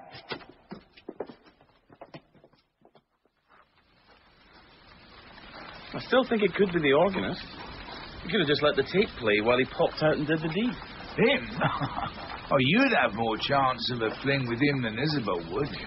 Now, what did that letter say? I can't keep it a secret any longer. Give it to me. Yeah. We must do something about her. Who the hell is her? No idea. I suppose it could be Mr. Bonington's wife. What wife? Mrs. Bonington. It's really sad. She's a very poorly woman. She's institutionalized. How the hell do you know that? Nurse Horncastle told me when I went to check out Gerald Butt's alibi. And you didn't think to tell me? You didn't ask. Anyway, you keep things from me. You great Caledonian twit. All this time. Don't you see? Isabel must have been wanting to push things too far. Divorce or something. Word of that gets out, and the Reverend Bonington can kiss his living goodbye. Oh, yes. So he'd found the gun in the church hall after the mothers' meeting, and when he had the opportunity, he shot her. He must have known Biggles was coming to meet her that night. So he decided to do it when he could pin it on the poor old boyfriend. But what about the hospital last Tuesday? The smothering? Pound to a penny, old Vic was there that morning, visiting some patient or other. If he was, that's our man. There's a phone box outside the cafe. You phone the hospital, I'll go back and sit in the church. I'm catching my death in this, right? Always has to be me, doesn't it? Always?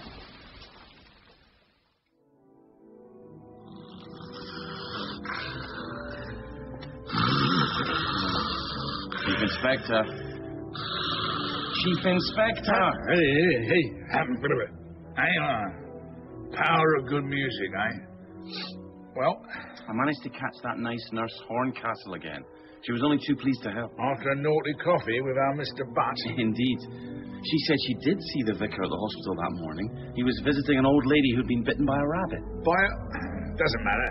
Right, well, that's it. We got our man. Do they hang vicars, do you think? We still don't have any actual proof, sir. It's all supposition. You and your fancy university notions. Well, come on. No time like the present. That's what I always say. Unless it's lunchtime. Unless it's lunchtime.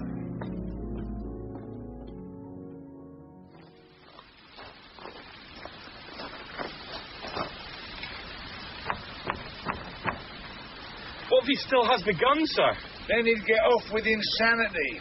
Who holds on to a murder weapon? Oh, it's you. There's no more scones. Sorry to disturb you, Mrs. Horsley. Is the vicar in? Of course he's in. It's his house. Not for much longer. Move out of the way, woman. Sergeant. Hey, wipe your feet. I've just scrubbed. Chief Inspector, do come in. That'll be all, Mrs. Horsley, thank you. I was just going to call you. Were you indeed? About a confession? Oh, that's the other lot. No, I've managed to expedite poor Isabel's funeral at her sister's request. We're having it tomorrow morning at the cemetery on the hill. Well, I'm afraid, Vicar, that it might turn out to be your funeral, if you get my drift. I'm afraid I don't, actually. Sergeant. Reverend Bonington, I'm arresting you for the cold-blooded murder of Isabel Slatcher. What? Don't try to deny it. You were on the scene last March. You were at the hospital on Tuesday. The hospital? What's that got to do with with it? She was in love with you, wasn't she? You're an ambitious man, Reverend, with a wife in an institution. This affair wouldn't exactly look good in your resume. Now listen here, Chief Inspector. We found a letter, sir. A letter she either sent or was about to send you. There's a letter? Oh, dear. Well, I suppose there's no point in denying it, then.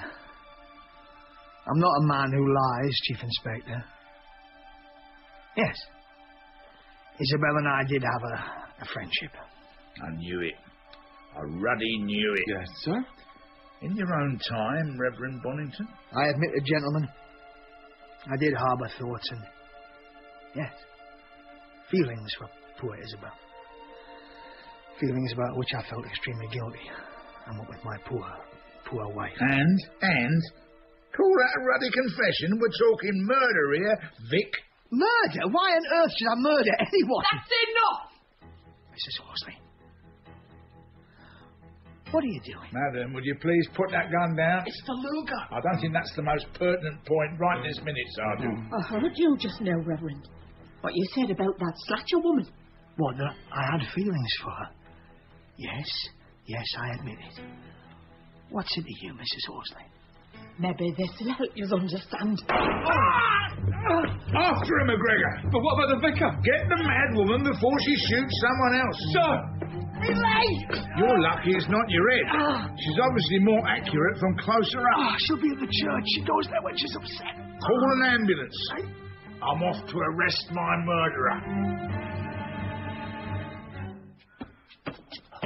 McGregor. Yes, sir. What are you doing on your knees, McGregor? Praying? I think she's near the front of the church, and she might still have some bullets. Women. Oh! Why do they make churches so dark? Mrs. Horsley, come out, please, madam, or it'll only go worse for you. How can it go worse for us? I had hopes of being the next Mrs. Reverend Bonington. Then that interloper came along. She means Miss Slatcher, sir. I know who she means. So, you were in love with Reverend Bonington? What do you mean, Wolf? I still am. But if I can't have him, and truth be told, it looks pretty unlikely right now, then nobody else can either. Is he dead? No, madam. You're clearly better at close range. Or maybe you just stick to smothering. You're very good at that. What do you mean, smothering? What do you think I mean? I've no idea. Don't give me that. I really don't know what you're blathering about. You thought Isabel Slatcher was going to wake up and spill the beans, so you went to the hospital on Tuesday and finished the job. Tuesday? I was at my sister's in Dalton on Tuesday. It's my day off. What? Oh, for pity's sake. So if you didn't smother her, who did? How the hell should I know? I'm not a detective. I'm a demented killer. Well, not a killer, as it turns out. You're still demented? Got any bullets left? That's for me to know and you to find out. Mrs. Horsley, please! Reverend, get down! This time, I'm not going to mess you, lofty. Quick, McGregor, while she's distracted. Oh, always me, isn't it? Got her, sir! Get off this! Right, well, I suppose I'd better go and tell the Chief Constable. Oh, that'll be the ambulance. This ruddy case is getting more baffling by the minute. Wonderful Spanish omelette, Edna. Oh, you've done it again. Thank you, Humphrey. So, let me get this straight over. Mrs. Horsley shot Isabel Slatcher, but it wasn't her who smothered the girl. Apparently not, sir. We've been looking for one person when in fact there were two totally separate attackers. Why on earth would someone else want the poor woman dead? It doesn't make sense. No, it beats me. Perhaps our Lillian can help. Oh. The Owl and the Pussycat. The Owl and the Pussycat went to sea in a beautiful pea-green boat. They took some honey and plenty of money wrapped up in a £5 note. Oh, Lord, can't we, just once? Oh, let us be married.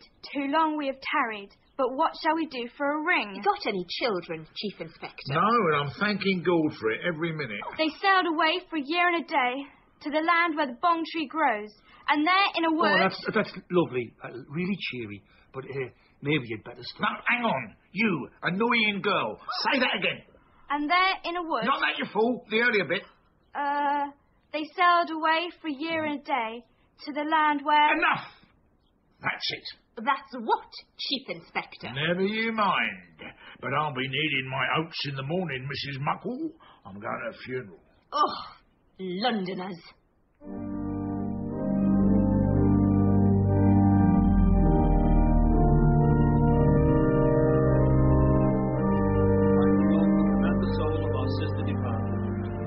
And we commit her body to the ground, earth to earth, ashes to ashes, dust to dust. It's a bit bleak here, isn't it, sir? The old ruddy town's bleak. I wish you'd tell me what your new theory is.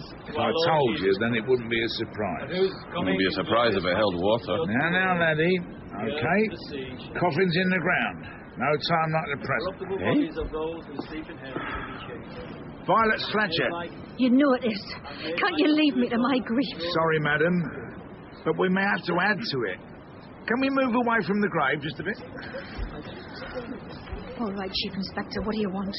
Have you caught my sister's killer yet? I believe so, madam. Violet Slatcher, I've come to arrest you for the murder of Isabel Slatcher. What? You must be mad. Chief Inspector. Laddie, Miss Slatcher, I'm not underestimating your love for your late sister. In fact, you loved her so much, you couldn't bear it looking like the person who shot her wouldn't hang for it. Didn't look as though they were even going to catch him. Well, that's as may be. But you knew that if your sister survived for just a year and a day, as the poem goes, whoever shot her couldn't be convicted of murder. So you made sure she died well before the midnight hour by smothering her with her own pillow. No. That's why you lured Gerald Butt into the hospital. So, if the smothering was discovered, as it obviously would be, there'd only be one person to blame. The person who was at the scene both times and who, in your eyes, had motive galore. Only it wasn't him. No? I couldn't bear it. For the person who shot my beloved sister wouldn't pay the ultimate penalty. The Lord would have wanted it to happen. You know that, don't you? And the Lord helps those who help themselves. Exactly. I think you'd better come with us, madam. I'm sorry. Just wait a second, laddie. Sir? That isn't the whole story. Is it, Miss Slatcher? What do you mean? I think you know what I mean. Sir, I don't know what you mean. Isabel wasn't your sister, was she, Miss Slatcher? What? No, don't say that. No, keep away from me. Where's she going? The way out's in the other direction. There's nowhere to... Oh, my God. She just wants to be with her daughter. Daughter? Miss Fletcher, please, let me help you out. I think the men need to fill in the grave. I want to be with my Isabel. I understand. But here, please, take my hand. That's it. There. Are you all right? I'll never be all right, Sergeant. But you might as well ask the questions. How did you keep it a secret, Miss Slatcher? When I got pregnant, I was just 15. I know, not exactly the spinsterish religious nutcase you thought, eh, Sergeant? My mother simply pretended she was having another child. And when I began to show, we both went to my aunt's in Bamborough. And when we came back with Isabel, my mother told everyone she was hers. I've kept up the pretense ever since. Even Isabel didn't know. The Lord understands. Oh, we all understand, Miss Slatcher. Now, hey, perhaps it's time we let your daughter rest in peace.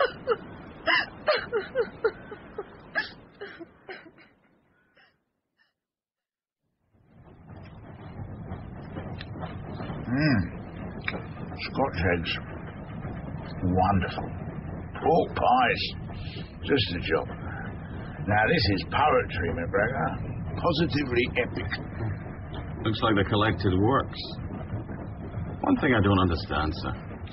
How did you know Violet Slatcher wasn't Isabel's sister? Been niggling me for days.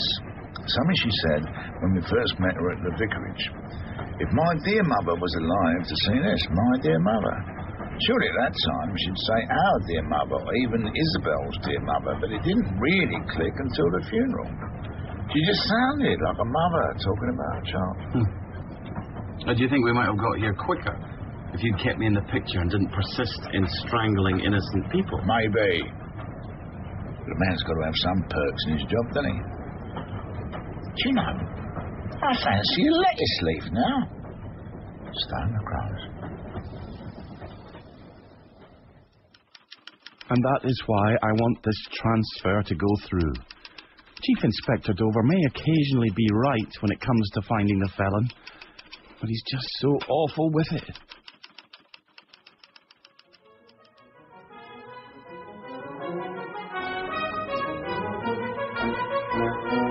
In Dover and the Sleeping Beauty, Chief Inspector Dover was played by Kenneth Cranham, Sergeant McGregor, Stuart Macquarie, Chief Constable Muckle, Philip Whitchurch, Mrs. Muckle, Colleen Prendergast, Reverend Bonington, Sean Prendergast, Mrs. Horsley, Geraldine McNulty, Violet, Debbie Arnold, Freddie Gash, Ross Adams, and Lillian Muckle by Cheska Bonetti.